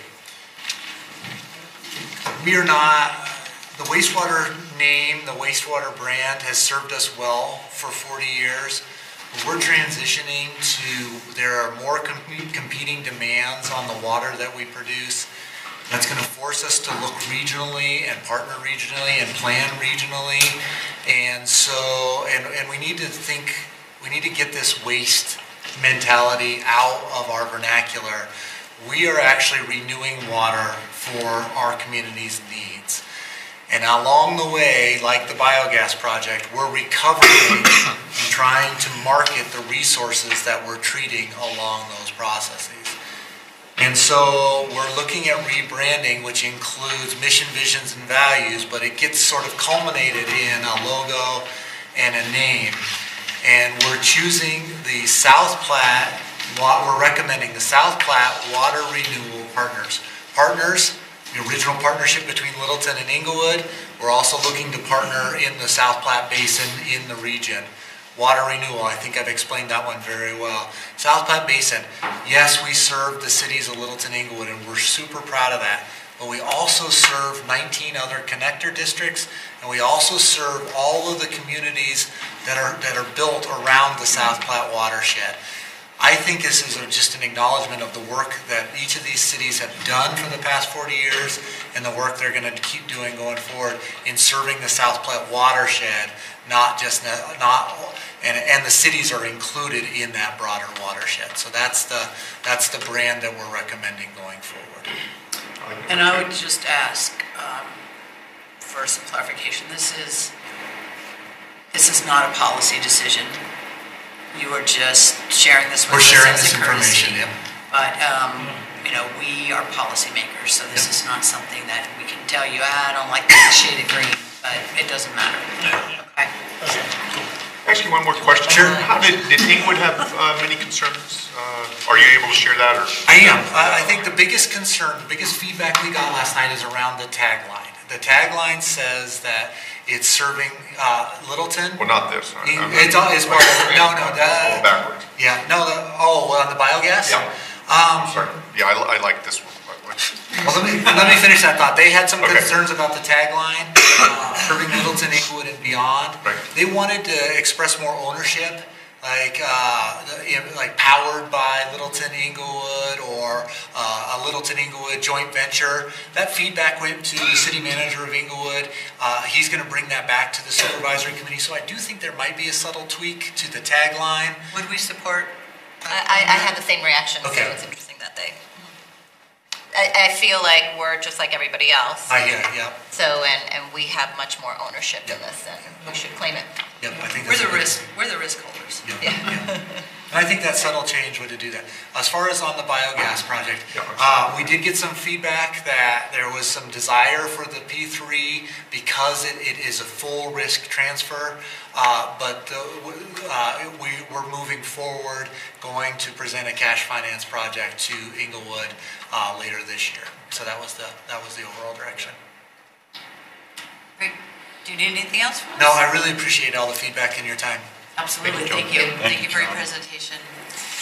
Okay, Council, our next item is lift recommendations, and if everybody's okay, we'll just go ahead right on into it, unless somebody needs a break. Nope. Okay. So, you all received the applications that Jerry and I had received regarding the lift applicants, and I want to go through just real briefly with you. I'm going to pass around, let's see,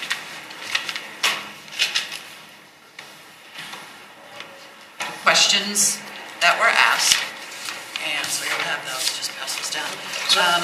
And then I have a document here that I'm going to share with you, but I want to walk through it real briefly. You guys will cut to the last. Jerry and I wanted to share with you a little bit about our process and a little bit about kind of what we were thinking. Our interviews were conducted in a public setting, as we promised and made an amendment to. We conducted the interviews January 18th and 19th, and all the candidates were asked the same questions and given the same information. We had 2 citizens observe the interviews both days. Then we met on January 20th, Jerry and I met on January 20th to deliberate and reach our recommendations. Our decisions were based primarily on the criteria that I've listed here. And while the criteria is somewhat subjective, it served to guide our decisions in a thoughtful way that allowed us to reach full consensus on our final choices.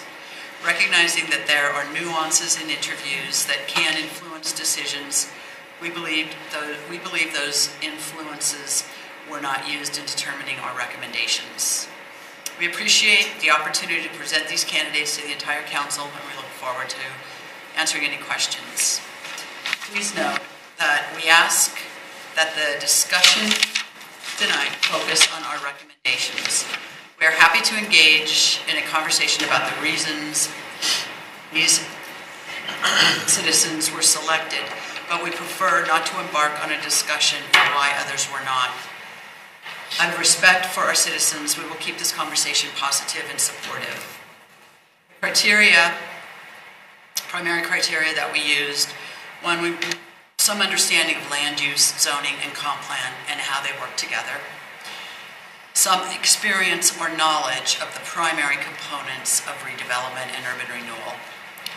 An understanding of financing mechanisms. It was not necessary, but it was a plus. We wanted someone, obviously, who was going to be a team player. These folks are going to have to work together. We wanted someone who was interested in the success of urban renewal, good communicator, and someone, obviously, who was going to be available for the meetings and understand that the workload may increase. Please note that all of the candidates indicated a strong love of Littleton and a desire to give back in service to their community. So that was across the board. I would also say that Jerry and I, again, for those of us that have gone through board and commission interviews, we're always just so kind of taken back by the high level of skills and the quality that we have in Littleton, and we again experienced that. It was we probably could have picked any one of them, and it's just we always are. We're like, wow, these people. So no doubt, we left some great talent on the table. And for those that weren't appointed, we will encourage their applications to any of our other boards and commissions. We felt a couple of the candidates would be excellent on any one of our quasi-judicial boards, and we would look forward to seeing them again in February. And a couple of them did comment that they had some ideas on some other boards too. So I will go ahead and pass. This is essentially what I just read to you, but I wanted to say it aloud for the record also. Our new appointees that we're recommending are Jack Rychecki for a term ending 2021, Cindy Christensen with a term ending 2020, and Joseph Areno with a term ending 2020.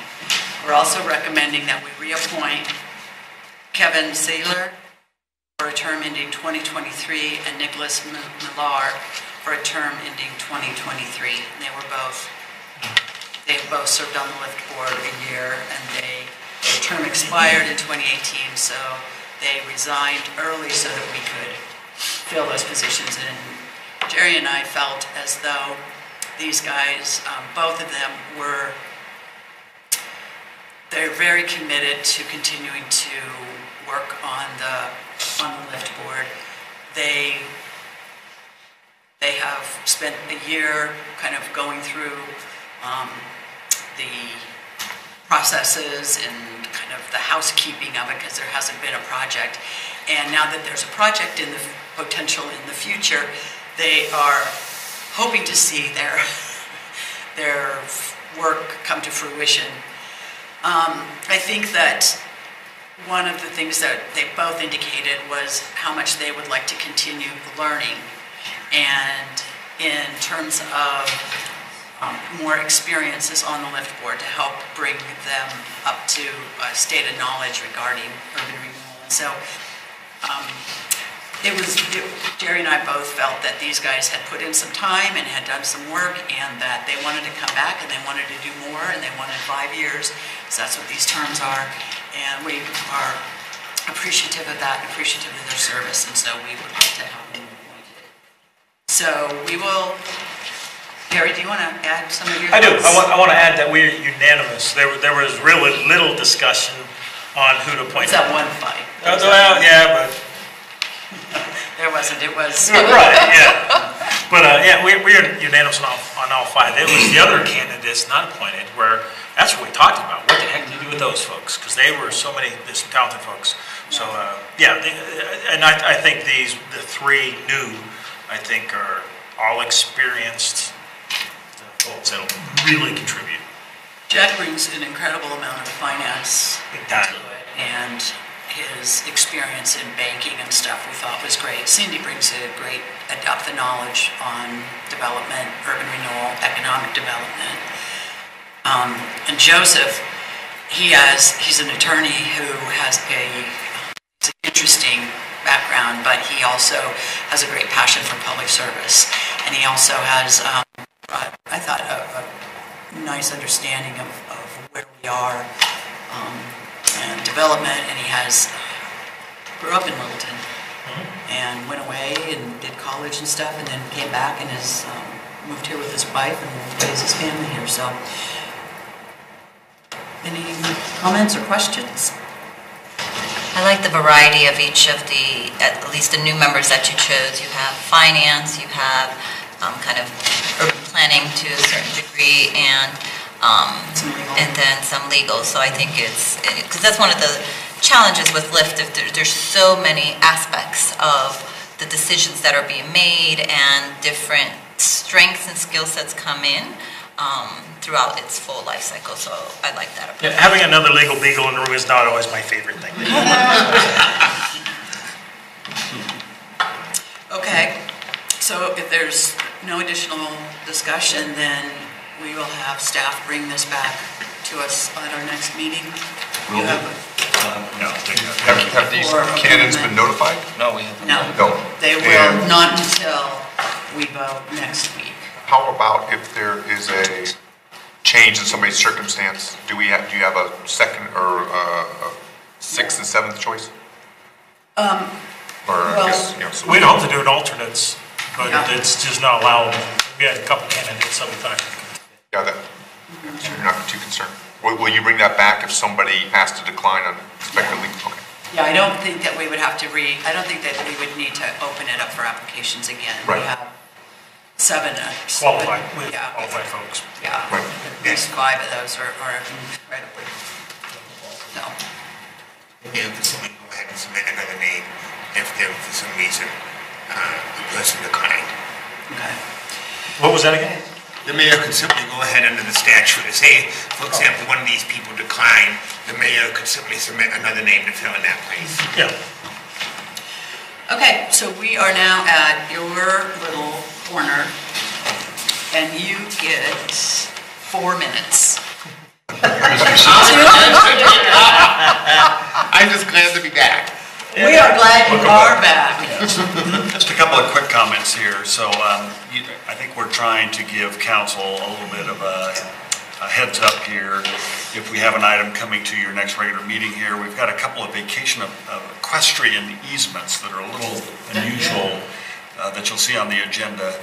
And hopefully the detail of that will explain all this, but we've had requests from the property owners for us to release those easements. So as you look at that, again, they're really unique. If you have questions, please just let me know. And on that, Mark, just Yes. to add, this is being brought forward by those property owners. Correct. The other thing I wanted to mention is that one of the challenges I think that I have been looking at here internal to our operation is our development review process. And so I've had several conversations with Keith Reister, our Public Works Director, and Jocelyn Mills, our Community Development Director. And so we actually have a consultant that I'd like to bring on and actually do this kind of analysis within the development review process. So Public Works, Community Development, and to kind of map our processes and then look for best management practices to kind of fine tune that. I think what I'm hearing is that a real concern, not only from the development community, but the lack of predictability about our process. And so I want to address that, quite honestly, from our residents as well. They have a difficult time understanding our own process. And so I think it's, quite honestly, I believe that it's critical for us to make this assessment to move this forward. We do not have the expertise or the time or the resource internal for us to do the work. Now, I have funds appropriated within professional services between the two departments, so I don't necessarily need an appropriation for that. It is about probably less than $60,000. So I have the authority within our policies for me to just to go ahead and do this work, but I wanted to at least notify you that we're going to be proceeding with this. This is FYI, you could go out and do it without us. I can do that, but I have to be honest, this is, in my opinion, is probably one of the most critical things that we can do internally to this organization, because our reputation, both by the development community and our own citizens, I think we're a little bit at risk here, and I want to address that. The last thing is, we did put in place kind of this new emergency notification process. It works. Yes. Red alert. I'm sorry. My work was delayed 2 hours, but it wasn't. I was like, damn. It's a new system, and so we did want to test it, and we, with this recent snow, we did have a delayed start here, and I didn't realize that some of council was tied to that, so I apologize if you got a very early morning phone call and text message. You are to get an email, by the way, but not the early morning phone call. I didn't get a phone call or a text, I just got the It didn't ring, I just got the message. Okay. I got it. Yeah. All right, well. Work for me. We know who's the important council members now, apparently. It is not so much notification in case we have a kind of, difficult road road conditions, but we are looking longer term here to try to implement kind of a emergency management policies throughout the organization so we can respond to, kind of the emergencies here, whether they're natural disasters or like train derailments or other kinds of emergencies. So we're trying to put a deeper process in place here.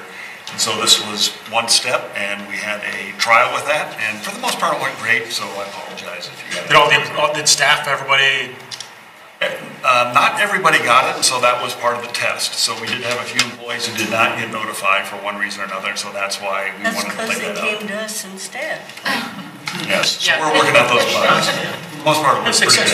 Yeah, good. So that's the end of mine. Okay, just two housekeeping things. Thursday, we have our breakfast with South Suburban. It is here. Would you make sure council gets that agenda? Absolutely, Found out? yeah. I will here, first thing tomorrow morning. Thanks. And then we will have a workshop agenda for you next week, a meeting with Kevin this week. Which week is, it's almost the end of them. And so we're going to put that all together, and so we'll have that for you guys. It will be small, but it will be large. It will be few issues, but they are very, very big. How many hours is that? We are, at this time, starting the workshop at 8, and we would like to be concluded by 3:30. So there will be some level of breakfast there, so grab it, and then there will be lunch served, and we will probably make it a working lunch. And it's at the Falls.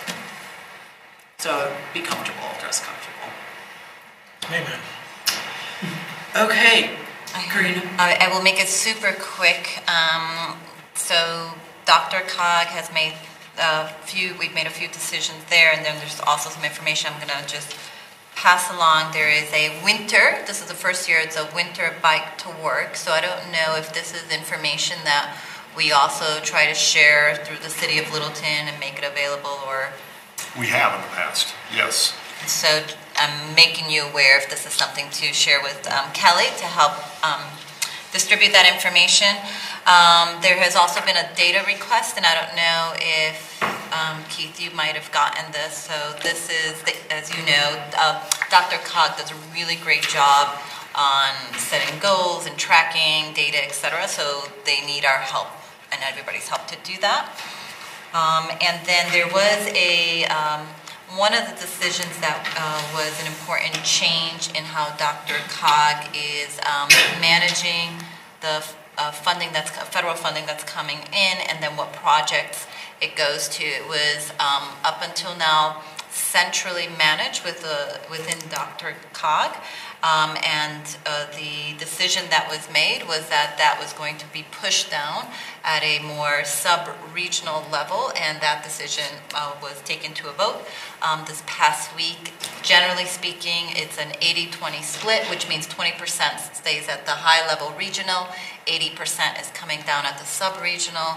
Some of the advantages that we have from that is sub-regionals organized by counties, and lucky us in this case, we're in 3 counties.